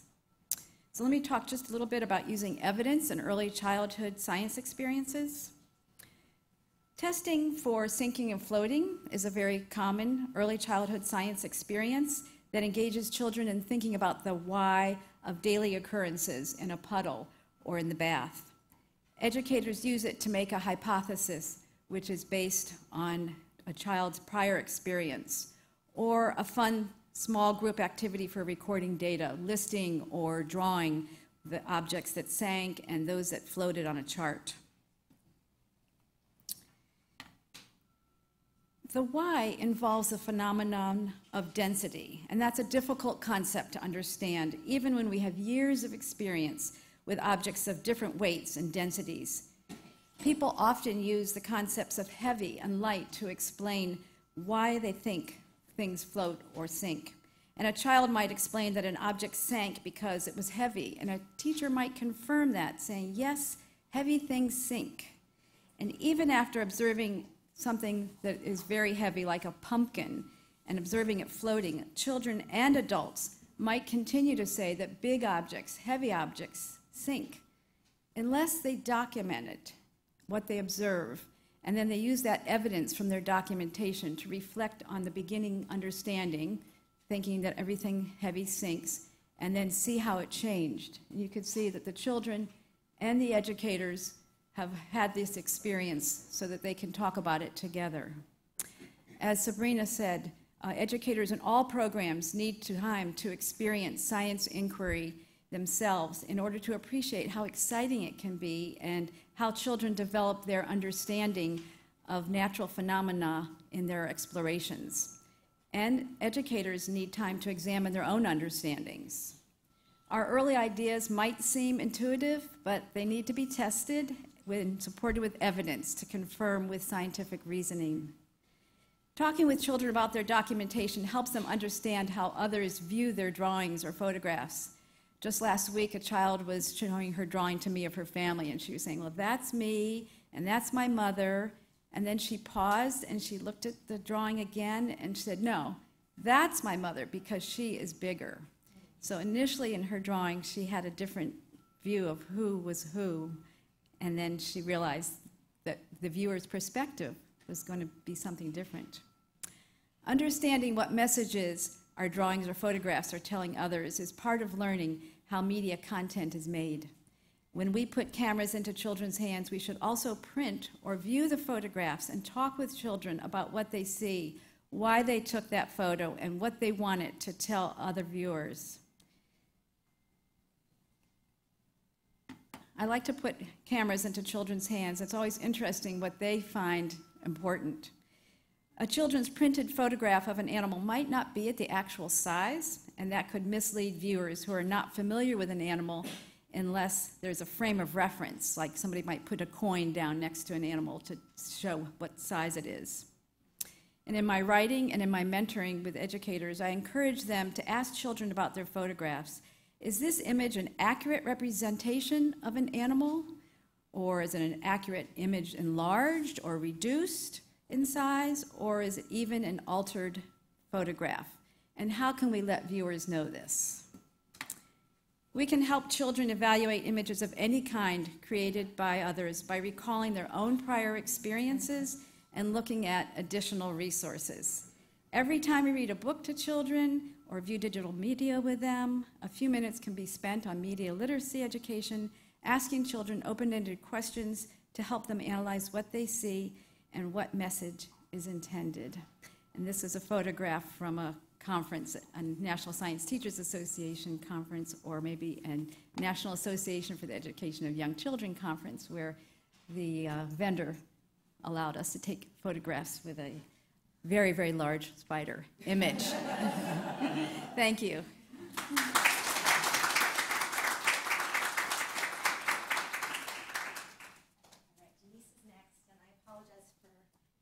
Resorting here. We're going to just pop through and bring up my amazing friend from Melbourne, who is also from Virginia, and some of you may know that I have family in Australia, so I feel incredible kinship with Denise. All right, Denise? Oh, beautiful. Actually, I want you to stay up here because Yes? I had to bring something in from Australia. So these are like, you can't eat them all at once, okay? You can't eat them all. Well, you could, but I just had to bring that in because you've been just so beautiful, and I appreciate you letting me join in. Oh, you're so wonderful. Thank you. Thank you. Well, let's see. I thought it was great to end here with a spider that was up that actually looked like a spider that I would see every day. So let me start my timer here. My name's Denise Chapman. I teach at Monash University in Melbourne, Australia. I am from the U.S., so sorry, y'all. But I can every now and then say something very Aussie, like, you know, "G'day, mate, that's not a knife," and stuff like that. Now, I'm here, and I'm a storyteller. Okay, I'm having difficult. I'm gonna move this chair. Okay, so I'm a storyteller, and I'm here just to tell you a story. Okay, I'm gonna tell. It's a good ending. It's a good ending. But I'm really here to tell you a story about what our students, our pre-service teachers at Monash, who are in the early childhood primary, aka elementary, are thinking when it comes to media mentorship. This is a duo-ethnography. This is our way of storying and theorizing about what was happening in our classrooms, because this is a 4th year unit or class, and our students end up seeing us at the end, and it's interesting because they don't necessarily want to see us, okay, because they get a little scared. I'm not going to get into that bit, but I am going to get, I know Game of Thrones, but I had to. I need to be loud. There we go. Thank you. So I want to set the scene. I want to set the scene as a storyteller and tell you that we have students that are coming in, and we're telling them about new media. It's new media and technology in the early years in primary. And their idea of what being a media mentor is I have to use technology. And the actual curricula that we have is inconsistent. It's inconsistent. And I'm trying to forge what's going on here over there. All right? Can you hear me? Forge over there. There. Okay? Ozzy, Ozzy, Ozzy. Oi, oi, oi. Wheels on the bus go. Okay, I just want to make sure you're with me. All right. So and oh, isn't that lovely? Look at the S. We'll just look every time you see a typo, clap. Okay. We are, so I am a storyteller. I have these same students for early childhood literacy, literature, children's literature. And so for me, everything is about story. And so what I was having to do, or what I was finding myself in this predicament, was that I was trying to create a story for my students to see themselves as what? What? Okay, as media mentors. And so I had some themes that were running through the story. I wanted them to see this as an everyday way of being. I wanted them to be able to see that this was intertwined in their everyday social practice. I wanted them to be able to see that, tech it's not a scary thing, okay? I wanted them to have faith. Literally faith. Okay, I wanted them to know this. So in many ways, Faith Ringle, okay. So in many ways, I was having to re-story what this dominant discourse that they had inculcated in their minds, because many of the early childhood educators saw themselves as, well, technology, no. And these are the unspoken, implicit things that are being said. No one wants to talk about it, but it's happening. So I needed to recenter them as pre-service teachers about to go out into the field, and I wanted to see themselves as the protagonists in their media mentorship story. Okay? I wanted them to believe in what they could do. So I needed to re-story. But in order to do that, my co-author here with this duo ethnography, who's also my PhD student, Megan Brown, Dr. Brown, soon to be Dr. Brown, we wanted to be able to see themselves as confident leaders, right? Okay, we wanted to see themselves as seeing, well, to not drink the Kool-Aid, okay, that they were believing that it was a myth that they, as early childhood educators, could actually be media mentors. So I wanted to counter the narrative. I wanted to clap back at that narrative. And also, every now and then, Megan and I would go, "Are you seeing what I'm seeing?" She's like, "Yeah, I'm seeing the same thing." Oh, gosh, we're in trouble. Okay? So we had to counter-narrative a lot of these myths that they had. A lot of these myths, that the digital natives, that old teachers don't use technology, that, technology wastes time, okay? These are all these myths that they're in their head, and I'm trying to clap back at. Okay, I'm trying to clap back at, and because it's permeating, and it's contagious. So we were doing storytelling as a methodology, storytelling as a means of being able to disrupt that dominant discourse. And so, but in order to do that, we needed to find out, and I'm just going to zoom through a few of these. We needed to find out, well, where are they? Who do they see themselves? What kind of character are they? Okay, not to label them, okay, but to say, okay, we're going to story you to this type of protagonist, okay?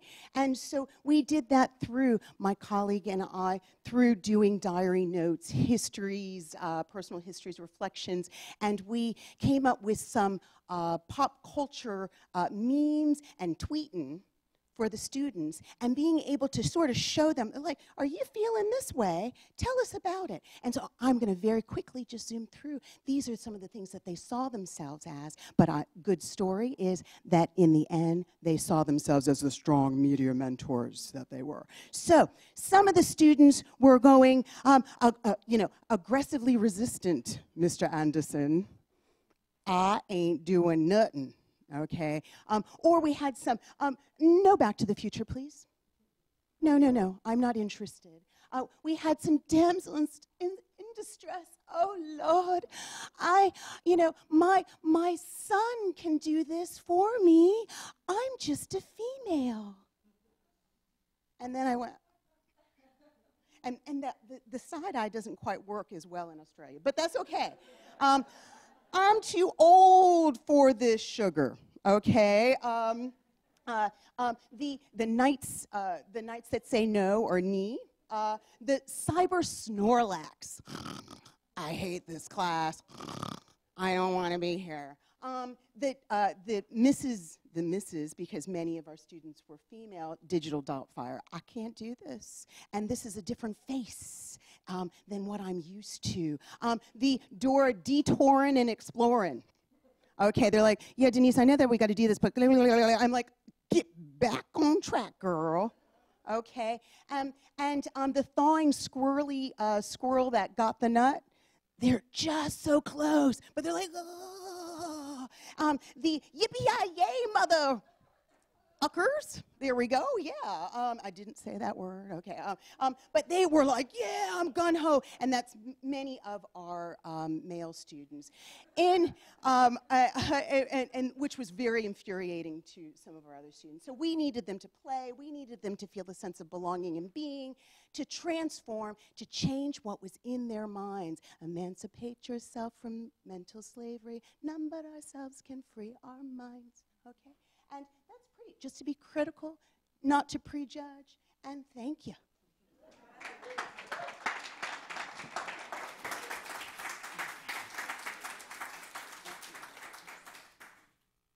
What fun, and thank you all. So another round of applause for our Flash Talk presenters. So I know you've got questions out there, or you're thinking about, hey, wait, what was that again? So now I've got 10 minutes to ask questions. I'll just kind of moderate it from up here, and we'll have mics go around to help people. You need the mic. Thank you, Riker. Be able to ask their questions, because the folks who are watching in the live stream want to be able to hear your question as well. When you ask a question, just keep it really, really short. Tell us your name and your organization, and then get straight to your question. So for those of you who may want to, and it can be, of course, to our presenters, but you may also want to ask Faith and Jamie and Vivian something, as well as Jenna. So please, so who is our first person with a question about what we've just heard this morning? Anything out there? This one in the back. Yeah, I have a question for Vivian, who's sitting right next to me. Oh, and tell us your name. My name's Devin. I'm a science writer. And I really appreciated how you talked about reading the text forward and reading the text backward, and particularly about youth being able to extract their own meaning and a variety of meanings. And I'm troubled by the fact that, at least in public schools, I see youth being evaluated and graded based on getting the meaning, whether it's the symbolism or something else out of the text. And so that seems like a real dissonant way of evaluating. I just wondered if you have any thoughts about that. Yeah, I mean, lots, definitely. But I think, it's sort of thinking about, and I know that one of the things that was going around was this idea of, what are the basics, what do kids need? And I think we can't really go back to the basics as they were, because kids today are just so different. They live different lives. So I think one of the things I always tell my students is get to know your kids, really get to know your kids, get to know their families, get to know the community that you're in, get to know your colleague, get to know what it is that you're being told that you need to do, what you're being mandated to do backwards and forwards, so that you can then step aside and create spaces to do the work that is important to be done. And once you can sort of figure out and navigate how to create those small spaces, you can create bigger and bigger and bigger and bigger spaces, so that it becomes sort of a way of being, a way of thinking, in whatever setting that you're in. And then it becomes, those comprehension questions, what we do from, an inquiry-based theory of learning, from a critical literacy perspective, far exceeds anything that could go on when using sort of those more dominant ways of engaging with literacy in classrooms. And that's true for very young children as it is for older children as well. So I don't know if that kind of answers your question. And feel free, others who might want to respond to that as well, because there's a lot to unpack in that question also about policy and where data gathering from standardized tests is coming from, and how different children are being themselves evaluated. Let's go to another question. If there's someone who wants to ask something of one of our speakers. Yes, please tell us your name and organization. Hi. I'm Renee Shiro O'Leary. I'm an educator, a longtime media literacy advocate. I'm curious about the families, because we've heard about the librarians, the teachers, and the children. And I just wonder, where are the parents and families who either don't have the access to the resources, or who really feel the same kind of anxiety about using these materials? Is there something else that's going on in the family setting? Yeah, so do any of our speakers might want to speak to that? I know that our librarian group, yeah, Connie, and then maybe Jamie as well, and others.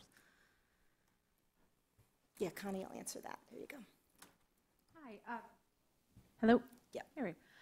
So one of the stories that I like to tell in the process of the media mentorship peer mentoring program that the library did, that my system did, we had 2 librarians in one branch who were working with the same lead coach, and one of them said that she really didn't enjoy using technology in her story time. She didn't feel like the families needed it. None of them asked for it, and so she never used it.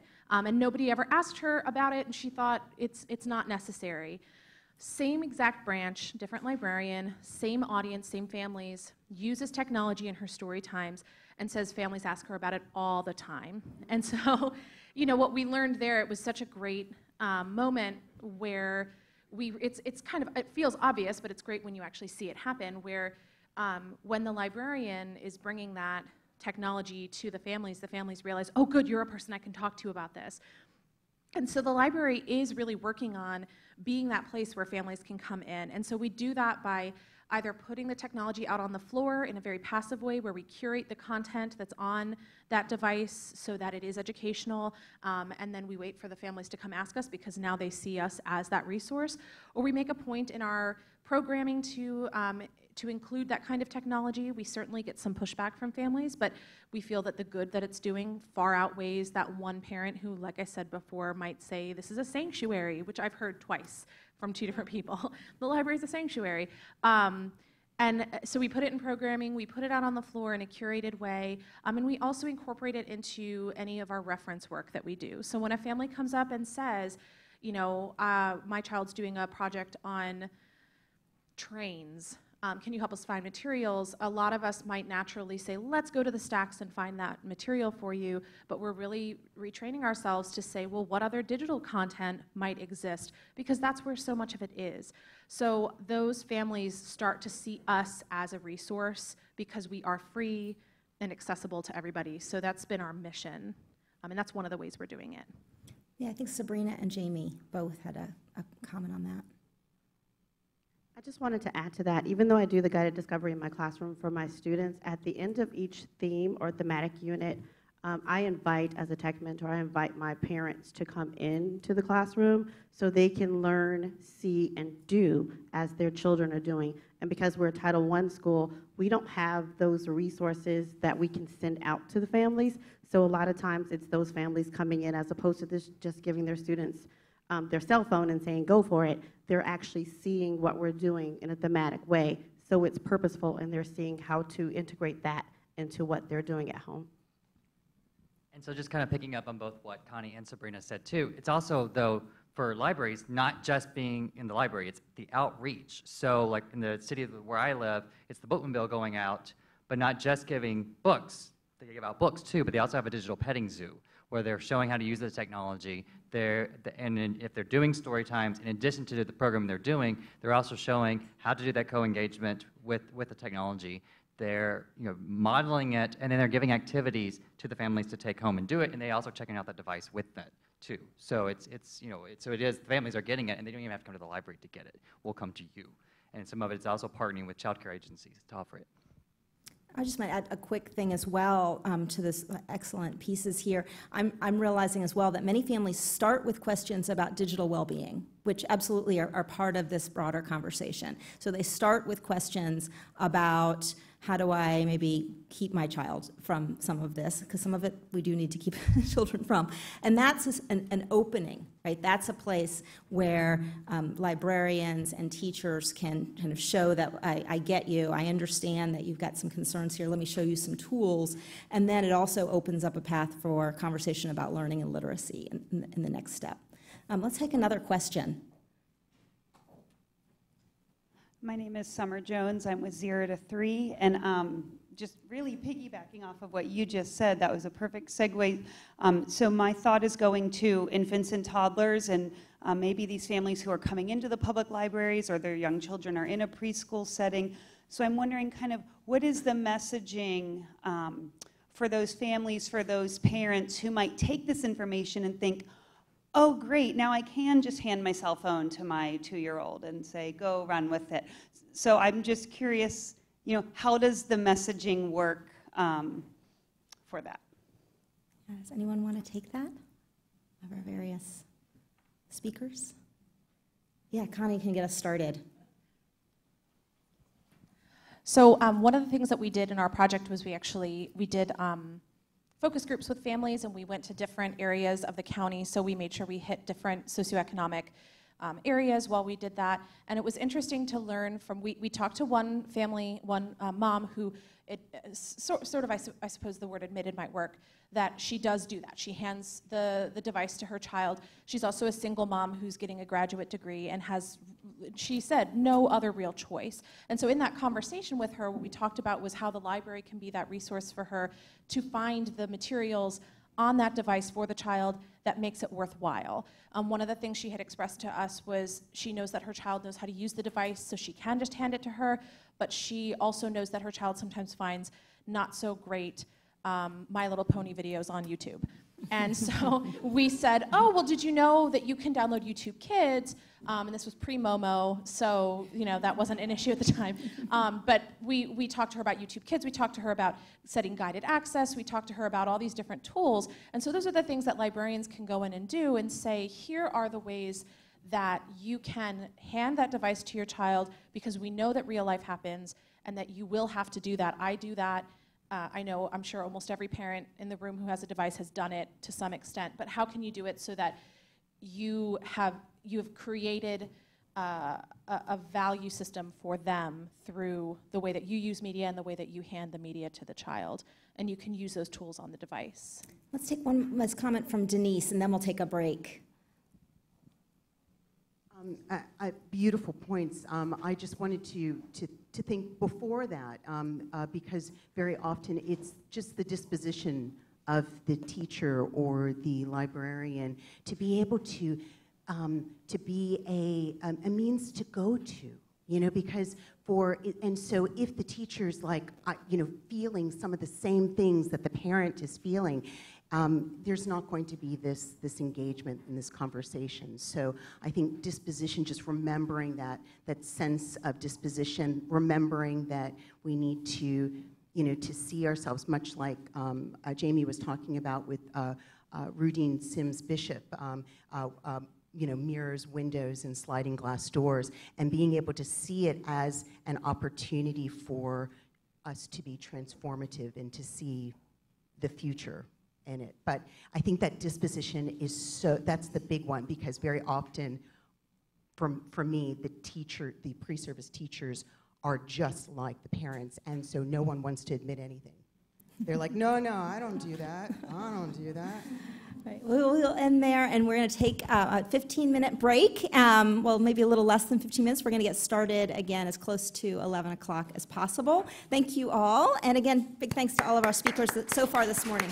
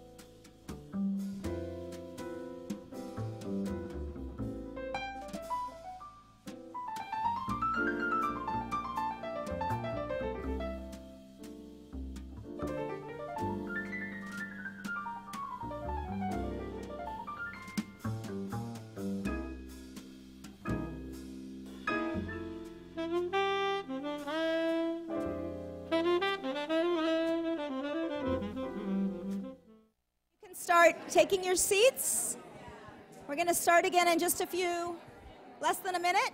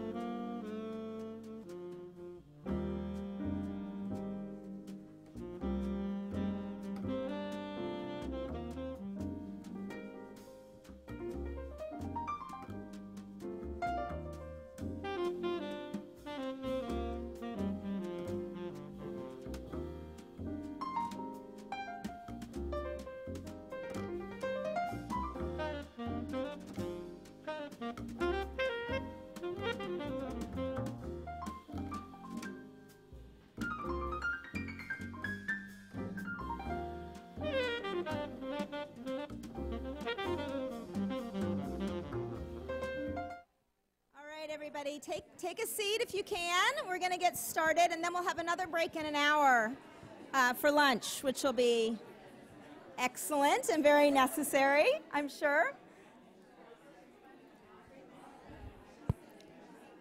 If I can ask you all to have a seat, please. We're going to get started with the next session. I'm not one of those good people who's like cracking the whip, but I might have to crack the whip. So thank you again so much for all the conversation. Have a seat if you can. We're gonna get started now.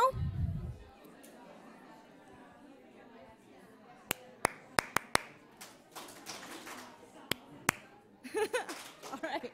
Thank you so much. So, hi everyone. Me again, Lisa. We're gonna start with some updates for the field and from the field. Just a couple of really good announcements from leaders in our organizations that have been so supportive. And then we're going to get into a panel discussion that's going to go to some of the policy and research questions that may be on your mind. And then we get to have another break and pick up our lunches. And the both discussion and content and entertainment is going to be fabulous, so I'm excited for that as well. So without further ado, I am going to turn the podium over to Tony Streit. He is the president of Namely. He's also with Education Development Center in Chicago, and was going to tell us a little bit more about Namely and some of the resources available to you. So Tony, thank you so much.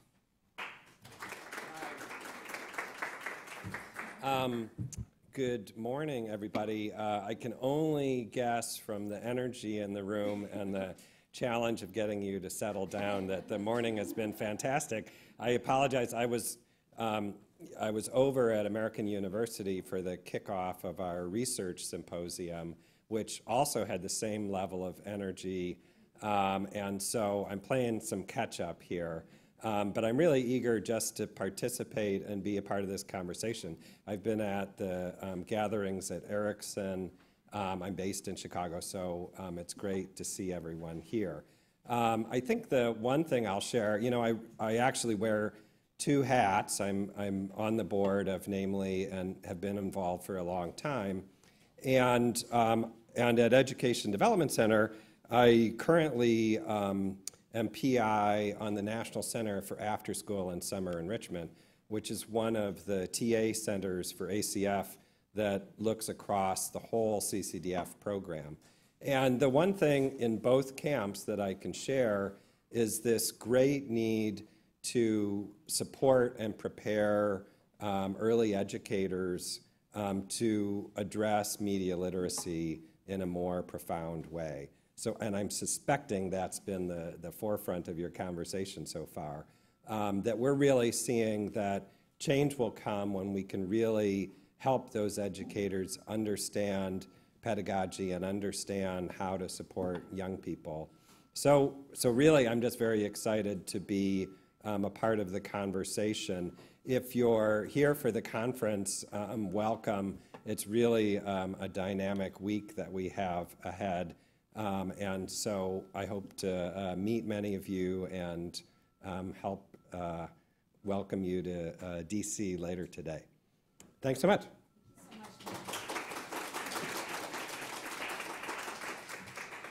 And Susan we're very lucky to have Susan Friedman, who's Senior Director for Publishing and Professional Learning at NAEYC, with us. The National Association for the Education of Young Children is the premier organization for early educators, birth all the way up through middle of elementary school. And so Susan's going to talk about a new publication that's in the works, and we wanted to make sure you all knew about it. So Susan.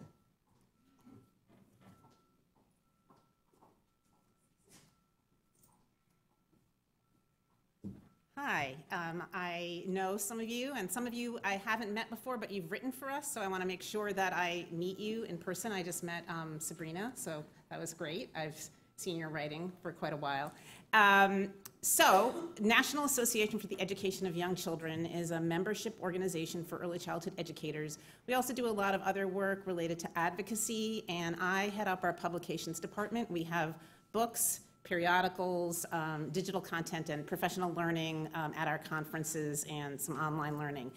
And Lisa mentioned that there's an upcoming book, and Roberta in the back room just asked me about that upcoming. Basically, it is a little bit delayed, this book. It is with Chip Donahue and Tamara Kaldor, and we're tentatively titling it Making Intentional Decisions No Matter the Technology. And basically the idea is that as technology moves and changes, what are the things that teachers can do to make good decisions, no matter what the technology is, so they don't get overwhelmed with, this is new, what do I do? Essentially, our belief is some of the same principles about good teaching and selecting good tools for your classroom apply when you're setting up your room, when you're choosing books, when you're deciding what toys and non-technology and media materials to include, and when you're making decisions about technology and media. So you could look for that book, not soon, but in probably fall of 2021. A book takes a long time, and but I also just wanted to mention a couple of other things to all of you while you're here. There are some important things going on at NACCE that I think that you should be aware of. Tony just mentioned media literacy standards and materials for early childhood educators. NACCE has just reworked our professional prep standards for early childhood educators, and they're now on our website as our teacher competencies. They're within an area of our website that has all our position statements, and we have 3 new or revised very important position statements. There's a new draft of developmentally appropriate practice that's out there for feedback. So if you, after it's complete, if you say, oh, there's nothing about media literacy in here, that's too late, but right now is actually not too late. You could go on to the website and add your comments and feedback. The professional prep standards talk about technology and media and teacher use of technology and media, and you'll see it in the context of all the things that early childhood educators need to think about. Literacy, reading and writing, math, etc. So one thing that I will urge you is when you're thinking about media literacy and early childhood teachers, think about all the things they're trying to do. They're trying to teach each and every child. They're thinking about equity. They're thinking about kids and where they are going to be when they're taking the 3rd grade reading test. And so if you could think about it in context and in the context of everything else they have to do, I think that that would be most useful. So it's not to say that the standards aren't important or thinking about media literacy isn't important. It's just that I think that teachers become overwhelmed with like, oh, here's another thing I have to do. So that context is really important, and we have a lot of vehicles for participating and sharing information with early childhood educators. Some of you have submitted to present at our next conferences that are coming up. The selection process is extremely competitive. So we had 500 more proposals around than we usually do. And so if you could think about who could make a panel when you submit to our next conference, that would be really useful. Because we had like, let's say we had like 6 on television and great educational television programming. So, but if those were all together in one panel, then I think that would be a big plus. So just think about that. Think about being a peer reviewer. We're going to put a call out for peer reviewers for conferences. We need more peer reviewers, and that is also a way that you can make sure that there's really high quality content at our conferences for people interested in media literacy. So, I encourage you to reach out to me, submit your content, talk to me about it, and look for our book in a while. Okay. Thank you.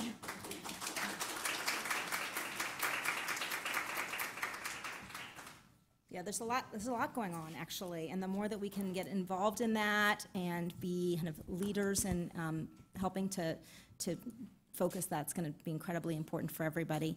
I want to now just point out a couple. There's so many amazing people in the room today. I'm really kind of dazzled myself by just seeing so many of your faces and so much of what you've been able to provide to the field. And I want to call on a couple of you, so if we have mics available, to just give a quick shout out to some different other resources that you'll have out there. Heather Sherwood, thank you Heather, there you are, with EDC is here, and they have several new publications that we wanted you to know about. So if someone could bring a microphone over to Heather real quick, she'll tell you about those.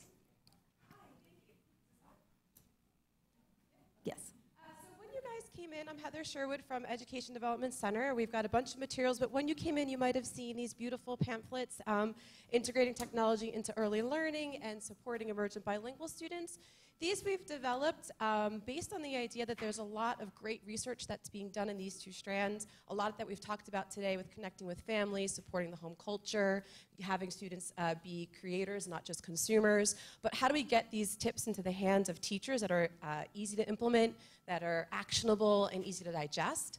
So what we did was a really extensive literature scan and came up with a list of best practices and created an actionable checklist for both integrating technology and supporting emergent bilinguals.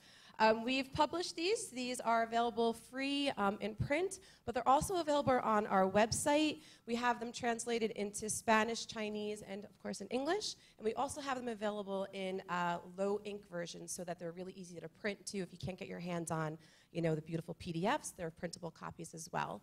But I encourage everybody, if you haven't had a chance to take one, to please do. We've been sharing them in a lot of different outlets with Erikson Institute blogs, and we'll be at NAEYC as well this fall. But these are really great resources that hit on a lot of the things that we've talked about today. So please help yourself. Thank you. Thank you, Heather, so much. And I also, Robin Mencher, is Robin still with us? Robin's over here, great. So Robin is here from KQED, which means that she didn't travel from Melbourne, but she came across the country here for Namely. But KQED Teach, if you don't know KQED Teach, Robin's going to tell you what it is because it's an amazing resource, and KQED in general has been a great source. So Robin, you want to just give us a quick note? Thanks, Lisa, and good morning. KQED is public media from the San Francisco Bay Area, and in the room today are actually a lot of colleagues from the public media system. Can you raise your hand?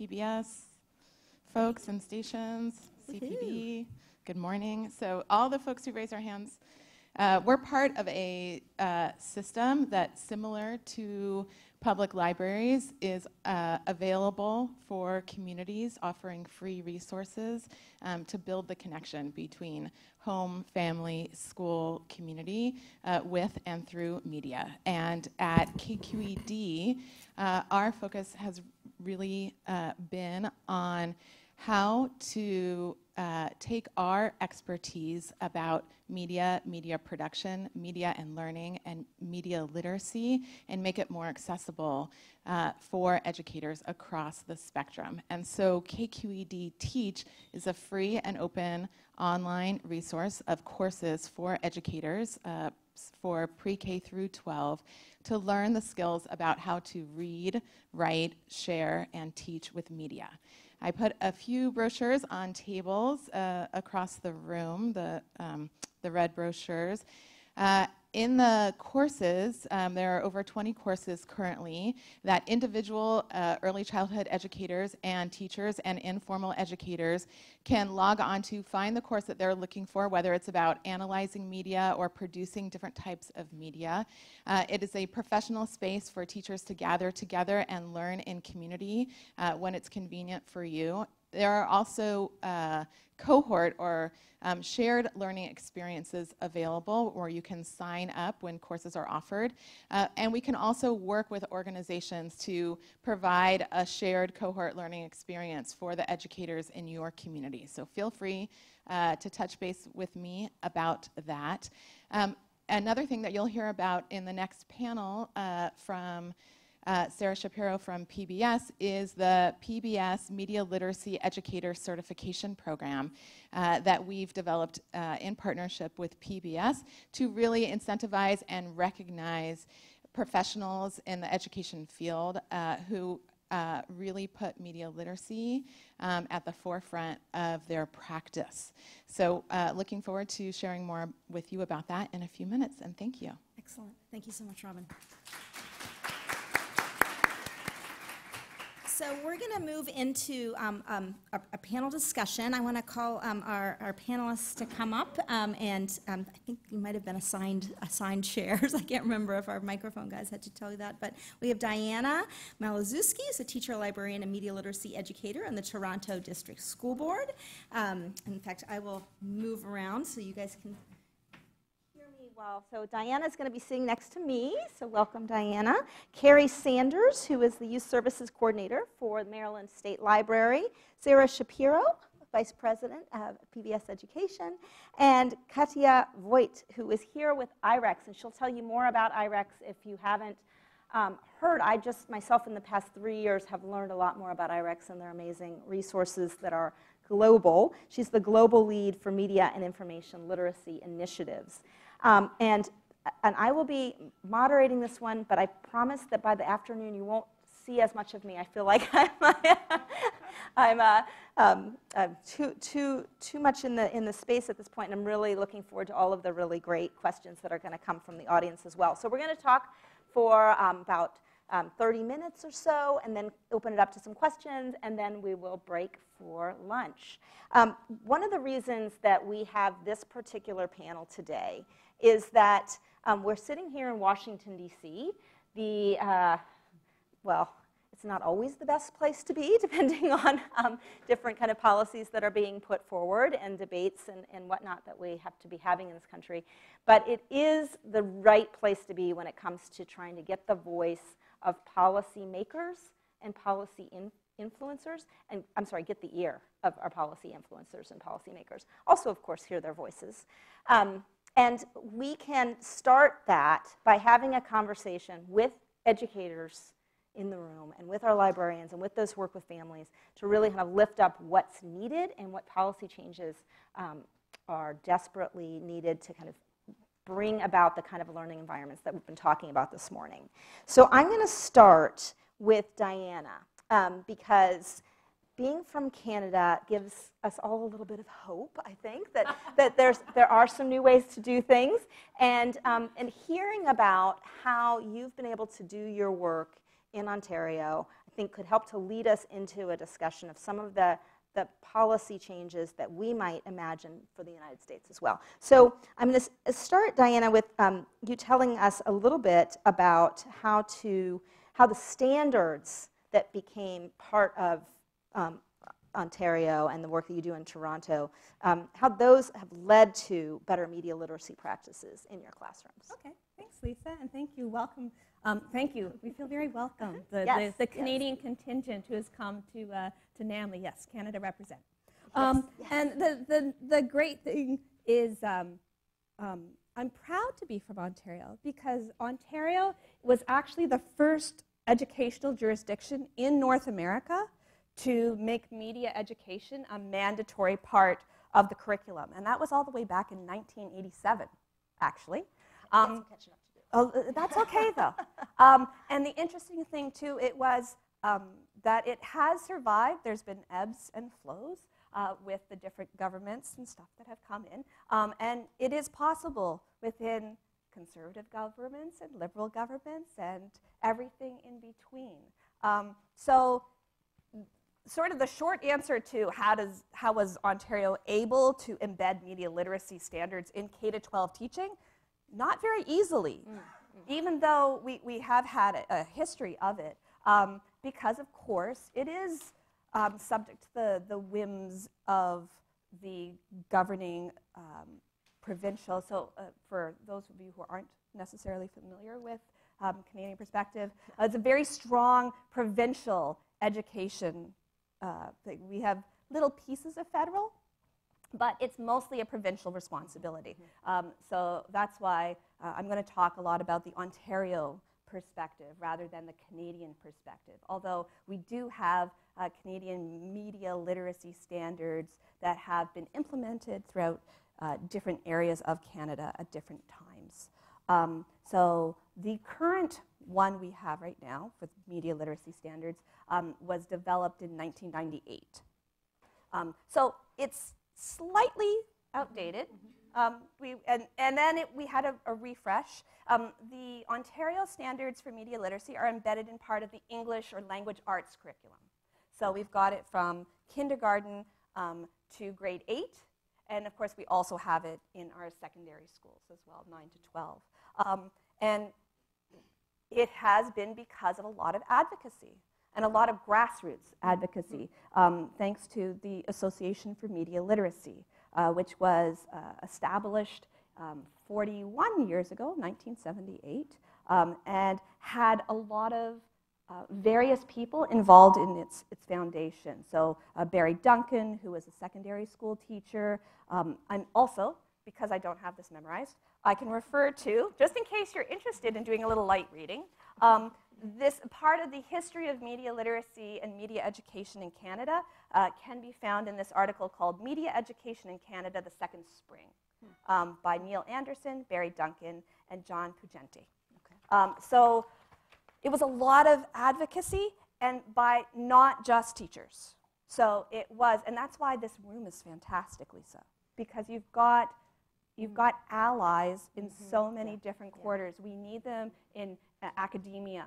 We need them in public broadcasting. We need them all over the place to be able to be the voices, like the NAMLY theme here, elevating voices, to remind people from different areas that media literacy is important. We still have a long way to go, so we had an update to our curriculum expectations, but now they're a little bit dated, about 10 years, and so we'd like to continue to see that. But of course, new governments, if those of you who are familiar, Doug Ford is the Premier of Ontario, and he has some similarities with some other politicians south of the border. However, I think that was like a diplomatic way of saying it, right? Very diplomatic. Okay, all right. But I know that we have a very media literate room, so we can make the implicit messages clear with that.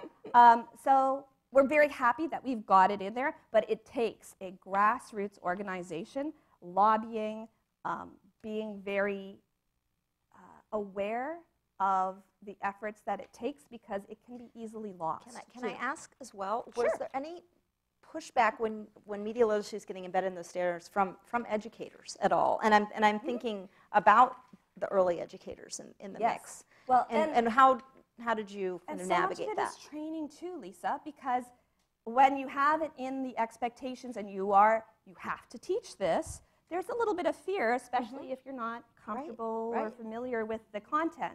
And so there could be a little bit of a backlash. There could be a little bit of, all right, well, is there a book that has some handouts or worksheets that I can create?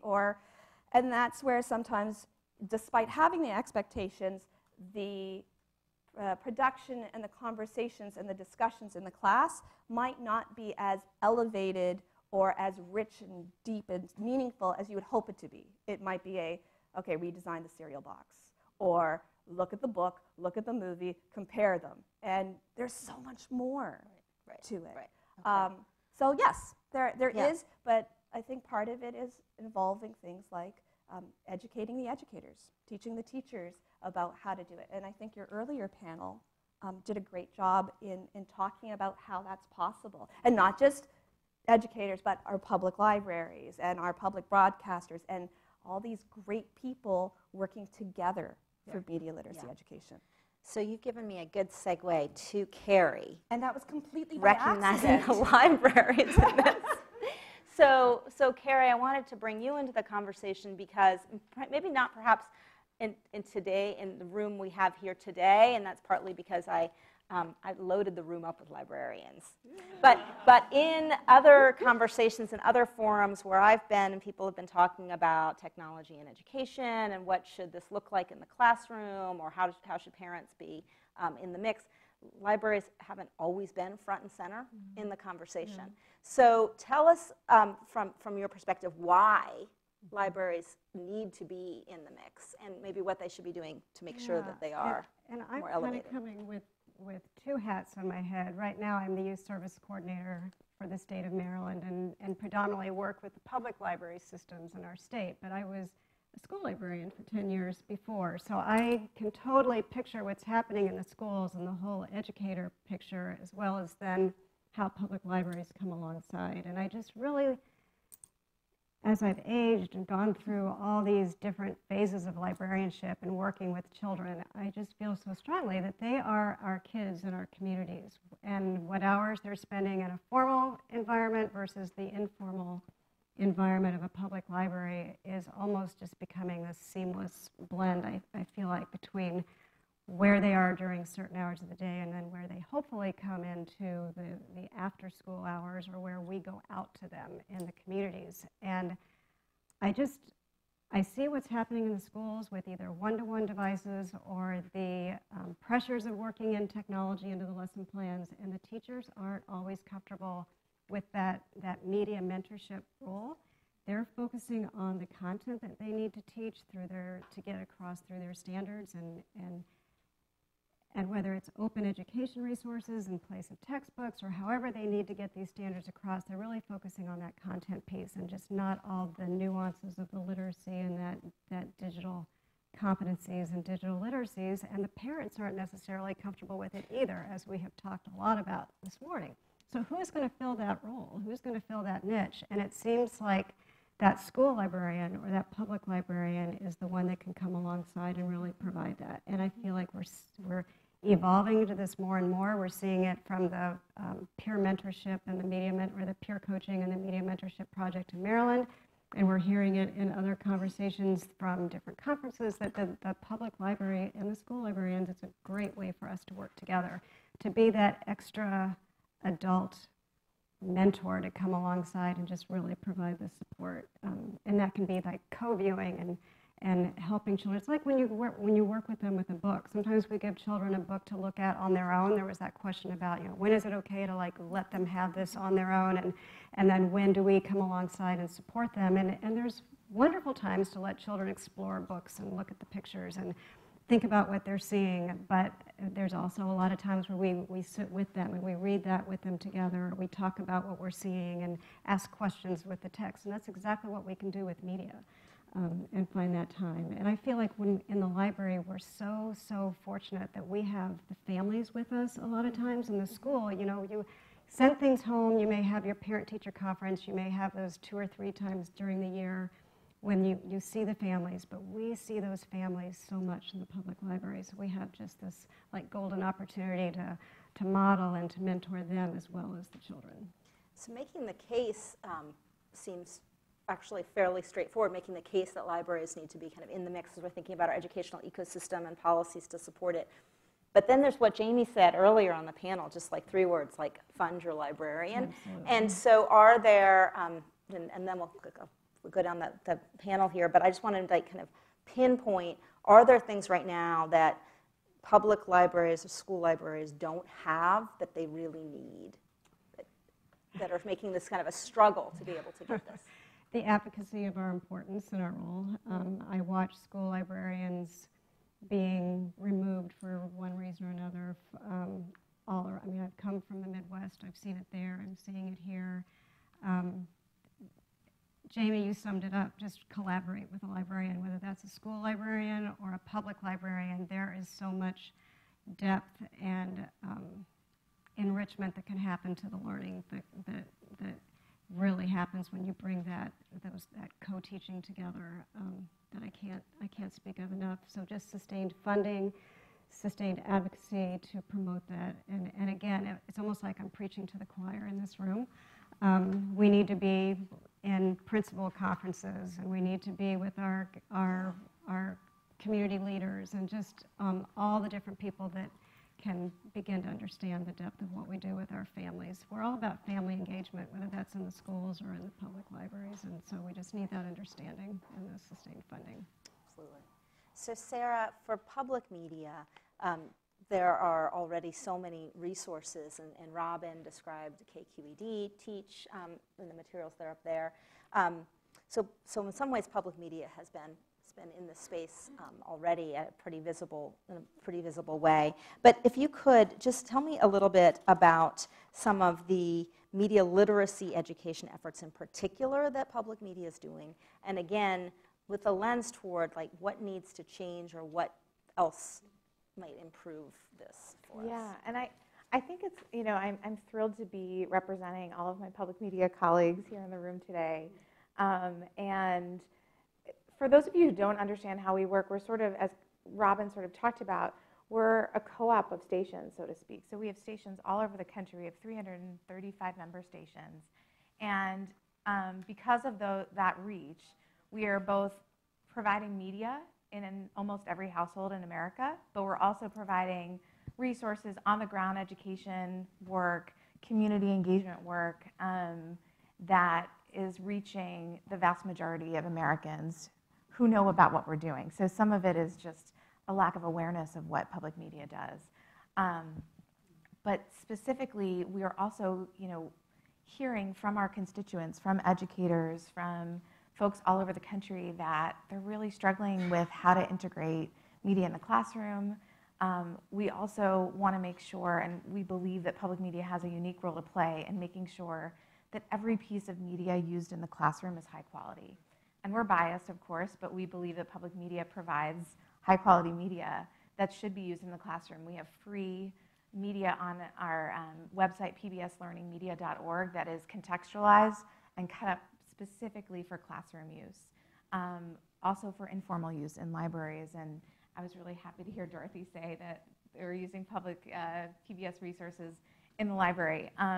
So, we are really focused on this question. We're hearing from the ground that educators are having a hard time with this. So we are working, KQED, MPT, our Maryland station, they're working on different sort of efforts across the country to really focus on how do you help educators use this media better, in better ways in the classroom. We're also focused on a certification that Robin mentioned, and really putting good media in the hands of educators, families, and connecting what kids are seeing at home to what they're learning in formal and informal spaces. So we're really excited about the opportunities to take the media we're creating, the PBS Kids resources in particular, and connecting them to learning experiences so that they spur or spark a learning experience. And back to your co-viewing point, we really think that's where our media really shines, is it provides opportunities for kids to watch something, for adults to interact with them and ask questions about the media they're viewing. We're not at all saying just put your kids in front of the media and just walk away, though that is, of course, a use case for us. When you're cooking dinner, when you're taking a shower and your kids are home, we'd rather them be in front of PBS Kids resources than other things. So on that note, though, we are also, just like I said, acutely aware that this is not an easy thing to do, that using tech and media in the classroom isn't easy to do. And so we are working on professional development opportunities and this media literacy certification in partnership with KQED to really start to equip educators and informal educators like librarians with the tools they need to help students really access media appropriately, evaluate it, and even create their own media. So tell us a little bit more about this certification. So this is something, maybe a little bit just how, I'm a teacher, I want to get the certification, what do I do? But then also, I'm curious about whether you have buy-in from principals or those who are hiring, or maybe it's even, library directors and those who are hiring. Has the word gotten out about this yet enough so that it's something they're looking for? Yeah, I mean, I'm hoping this room can help us get the word out more widely. So we launched this PBS Media Literacy Certification in partnership with KQED, and we recently launched a set of micro-credentials related to it. So I would say when we first started, we launched it as a sort of a portfolio approach. We allowed teachers to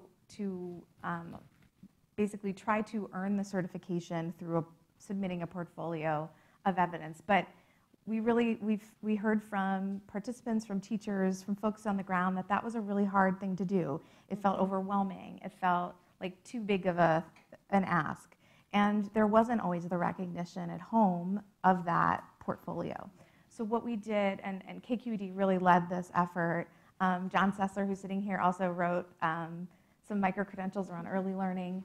But we partnered with Digital Promise to create a set of 8 micro-credentials that really break that down. So to make it really bite-sized and easy for teachers to understand what are the specific competencies around analyzing media, around implementing media projects in early childhood, for instance, that were very specific and much more granular and sort of right-sized for teachers who were trying to figure out, how do I even start?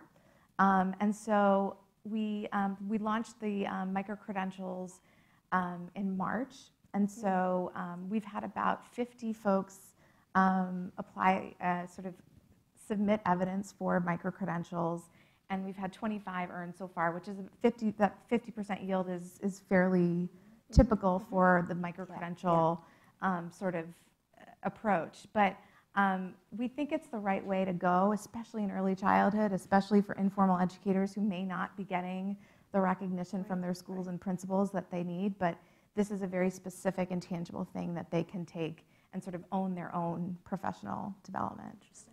And it might be interesting to kind of compare that.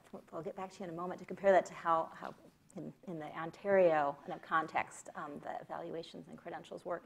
But to jump over to Katia for a moment, I want to bring in both help people understand what IREX has been developing in terms of its programs. And the name of the program that I first heard about is called Learn to Discern, which is like straight on point when we come to these questions of disinformation, misinformation. But also, Katia, tell us about the research that you did behind those programs, because the research piece of this will be key as well. Yes, of course, and thank you for having me on this panel. This has been a great morning for me and very motivating to see educators, librarians engage in this and really wanting to talk about this and having the resources, because for us, so IREX works globally. I'll just give you a very quick introduction of what IREX does and who we are. We're an international organization, and we work in, right now we work in about 120 countries. A lot of those are networks, but we have offices in 25 countries. And traditionally, we've been doing a lot of academic exchanges and sort of cultural understanding programming, as well as media development, civil society strengthening, governance, youth development, conflict resolution. That was our portfolio. And then in 2014, we found ourselves in Ukraine with a need to do something else. And I was in Ukraine at the time. Ukraine was sort of hit with this wave of disinformation. I was really having really visible, acute outcomes on how people make decisions about separating, splitting. It was not just the community divisions where people talk about it and disagree, not just the polarization of views. It was actual splitting of the country. And so we've traditionally, because we worked so much with media, we thought, well, maybe we could counter. And then very quickly, probably within the first half an hour of thinking about it, we said, no, we can't. You can't counter disinformation, especially coming from a machine like Kremlin. So we found ourselves at a place leaning onto our education and youth development approaches and library work. Actually, Ukraine at that time has been wrapping up a 7-year massive program that has turned Ukrainian library systems, public library system, into a community hub function. We were actually trying the Ukrainian library sector show their relevance and how they shouldn't be an institution which is just perceived as a book lending sort of place where you just go and shush and no one talks, and we're trying to change them into these safe community spaces where people engage with information generally. And so those were the 3 things that we've leaned on, and we realized we need to develop a new approach. We actually need to equip those who interact with information, because we don't have time for systems change in terms of countering or working with platforms, or how this is going to be the spread of information, the dissemination channels. And we came up with a program called Learn to Discern, but it wasn't an easy, very quick process. And as Lisa mentioned, a lot of research went both into the development of the program and into proving to stakeholders that it works and it needs to be taken to a system approach, to the education system in our case. So the research we've done is, first of all, it was desk research looking at what's out there. And we looked at media literacy, of course, and there were some resources, but we realized that nothing that has existed in that context, what we could use at the time, actually matched the evolution of the informational ecosystem that has occurred in the last 10 years.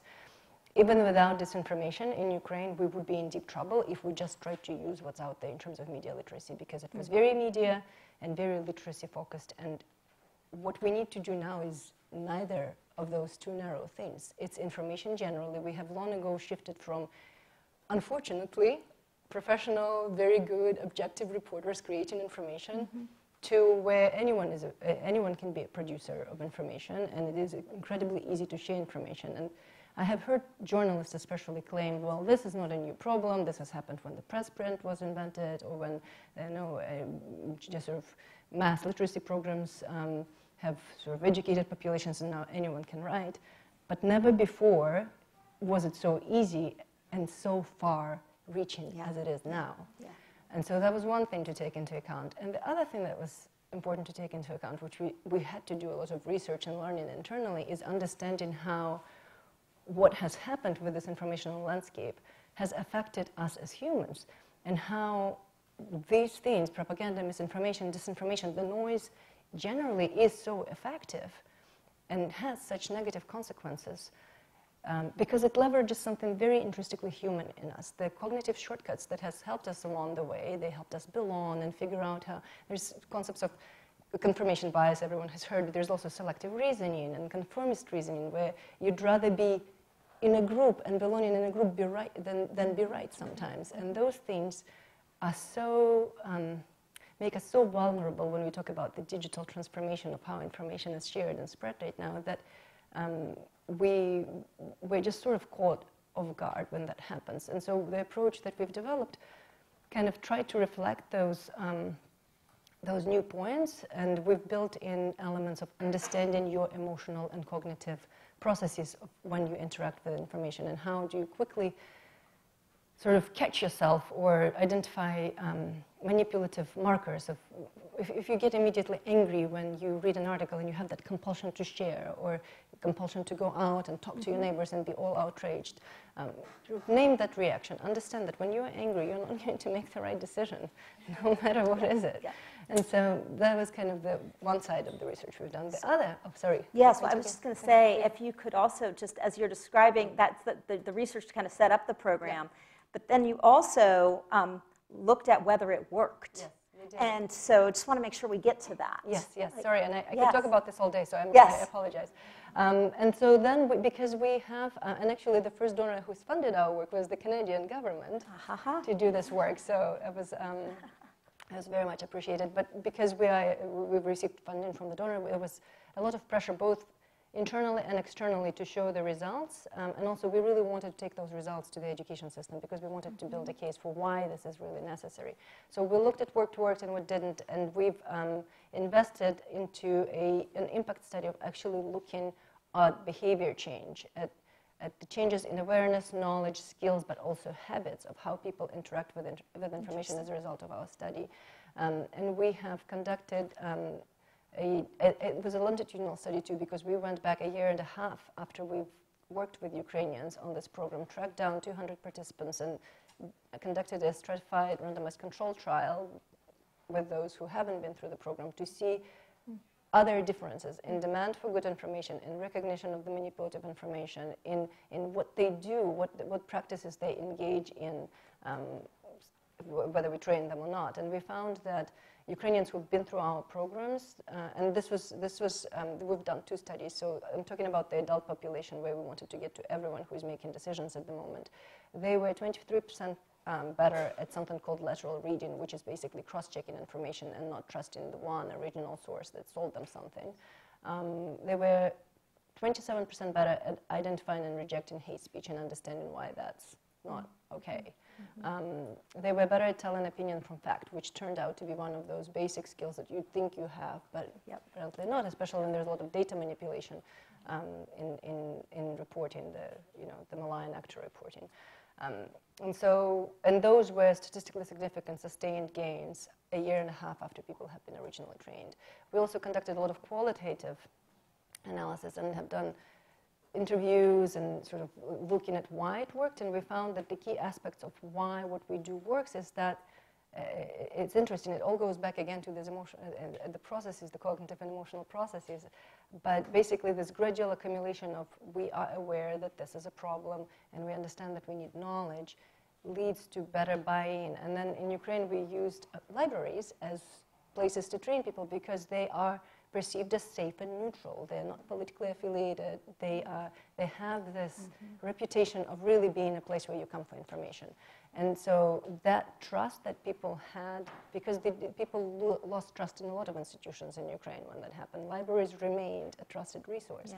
And sort of having that trusted conveyor of skills and knowledge actually really helped in the retention of knowledge.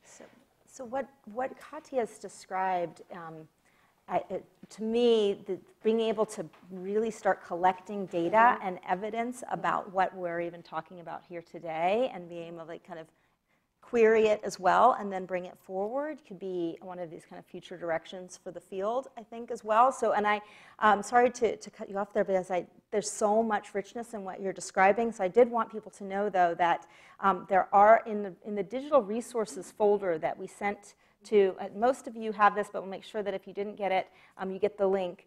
It's an open folder that has all sorts of materials we've been talking about today. Within it are materials that Katya has provided and some presentations she's given that show a little bit more of the data.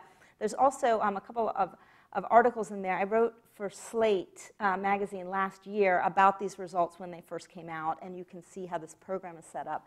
So let me turn now just to get a couple of other ideas from all of you, and then we're going to turn it open to some questions from the floor. And maybe somehow in your answer, Diana, it may not be possible, but I do think it would be interesting to people in the room to hear how in Toronto teachers are evaluated, or how the standards kind of affect the way they're approached. But just kind of ponder on that for a moment. But one of the things I wanted to try to get out into the conversation was a sense of like where to prioritize when it comes to policy and research. So if each of you could maybe tell me, what is say one thing, if you can come up with one policy that would make a really big difference, especially for children who don't have as much access to some of the resources we're talking about here today. And if you can't just come up with one, maybe it's one and a couple others. But maybe I'll send over to maybe Carrie first, and then we'll come back to Diana. And are there some priorities that you think we should be putting on the table? This is a tricky one, and I did bring in my colleagues. We were talking about, that one policy, and it's hard to really, from a public library standpoint, really pin that down. I think it does fall back to those two big buckets about education and the funding. And I think from an education standpoint, we created this toolkit that came out of the Media Mentorship Project in Maryland, and it's something that's available, it's online, it's something that any staff, even a group of educators could do, public librarians could do to help build those skills and that confidence in looking at us as media mentors and embracing, because the data is an interesting piece. And when we were collecting the data from the project in Harford County, there was a definite variance in how the public librarians were picturing themselves as being media mentors, and some had much more confidence in that than others. Some realized they were more of a media mentor than they realized when they kind of dug down into what that really represented in terms of what they already do in supporting families and providing that reader's advisory, which translates into support with media. But it's still, I think, really important for us to have something that either our associations embrace, or we have that kind of a toolkit or curriculum that can be done either by current practitioners as public librarians or school librarians, or happens in the pre-service time when librarians are going through library school, or like the early education educators are also going through their curriculum to get that mindset and to be able to see that this is something that we will be a part of my role as a children's librarian. And I think that's really, really important. So it's kind of embracing the current staff, pre-service, and then just that critical piece to have the funding to have these projects like we had in Maryland. Yeah. Professional learning at the center. So how about you, Diana? What do you think? Like you, Carrie, I talked with other people because how do you I decide prepped them ahead of time. I said, I need you to one tell me one policy. One policy. So I talked with my colleagues who are part of the Association of Media Literacy in Ontario, and when we sort of group brainstormed, our sort of answer was to embed media literacy across the curriculum. So right now in Ontario, it is in the area of language arts. And I was so happy to hear Peggy talk about science and media literacy, because even though, and I should mention, I'm a teacher librarian and a media literacy teacher at a kindergarten to pre-kindergarten. Sorry, I have to translate to American. So there's a pre-K to grade 8 school in Toronto. Even though, yes, media literacy and being able to help is an important part of school libraries and public libraries, but it can't be ours and ours alone. and I'm seeing a lot of nods in the audience, because it needs to be the science teacher who realizes that we need to do media literacy, the social studies teacher, that history and geography teacher that needs to realize that it's all media, and you need to help our students. You don't teach, you teach through and about media. And so that's why making it, and yeah, we have a very interesting relationship with the government and stuff like that, but if the government could sort of mandate that it's part of all curriculum, not just the language arts one, I think it would go far. And Carrie, it's funny what you've said, because you hit about 4 of the 8 conclusions that we had in the article I mentioned earlier about recommendations for successful development of media education. There you go. That was wild. Yeah, Okay. It's continuous Yeah. learning. Yes. And we'll get, if we can, maybe get that into the digital resource folder for others to read yes, as well. Yes. So, yes. So, so Sarah, what's your one policy? Well, I would say, of course, as PBS, I can't advocate for any policies. However, my mind immediately went to assessment, and it went back to your question, Lisa. It's recognition of different types of professional development opportunities for educators, so that there would be recognition and credit for things like micro-credentials, I think is a big one. And then I was also thinking about assessment on the student side of things, because if we were more open to, and more schools and districts were open to portfolio types of assessment, it would allow for more student media creation itself, which would then, you know, sort of push teachers and educators and informal educators to be more open to that sort of learning and, you know, demonstration of skills and competencies. Yeah, that's really interesting. Yeah, so I went sort of in the assessment direction. And Katya? So I have to go with, I agree on the integration into the instruction in all subjects. That's what we've ended up doing in Ukraine after doing all the data analysis and all the impact assessments. We've made a case to the Ministry of Education in Ukraine that they should follow the model that Finland does, where they integrate media literacy throughout, from early childhood through university education, into all subjects. And so in Ukraine, we've picked, for the pilot, we've picked 5. We show Ukrainian teachers how you can integrate it into Ukrainian language, literature, history, world history, and arts and humanities, and you can really build specific skills into how you teach the subjects. We actually found that students reported that they loved the lessons that had those integrated skills better, and learned more, not just about media literacy, but about the subject as well, because we pushed teachers to use technology. But I think that's the way to go. It has to go hand in hand with teacher training, of course, both pre-service and in-service, for it to have an effect. But that's the most systems change kind of policy that we found, at least in the context of Ukraine. Can I just make a plug? Yes, though, yes, for please. And then we'll get your questions ready. I'm going to take a couple of them really, really quick, and then we'll close. Because we not only look at the school systems, and because we understand that change through the school system is taking a long time, but sometimes you need something immediate, we also want to lobby for partnerships with media institutions for a public awareness campaign. I think there is a need in this country and many other countries, just of general public awareness about how this is a problem, and actually we need to address it, and you need to be as discerning about what you consume online and offline as you are when you consume food. Yes. So what we'll do is we'll take maybe 1 or 2 questions, and we'll take them together, and then have whoever wants to respond to that, and then we'll break for lunch, unless there maybe isn't a burning question out there that someone has. Anybody want to ask something? Yes, Sherry, if someone could bring a microphone. Make sure to say your name and of course, your organization. Hi, Sherry Hope Culver.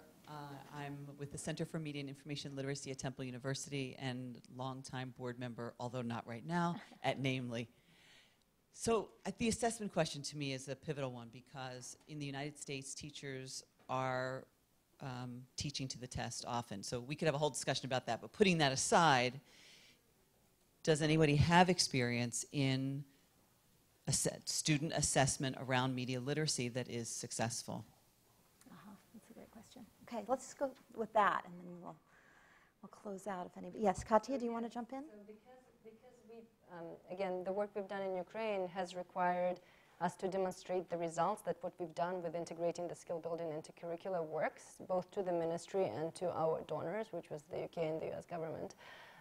We have developed and administered a test to students on how they have, what skills they have retained from those lessons, how they apply them, and whether there was, so it was basically a skill test which was done through a, basically you are exposed to questions and you have to analyze a text or interact with a post, a YouTube video, and then demonstrate how you would engage with it.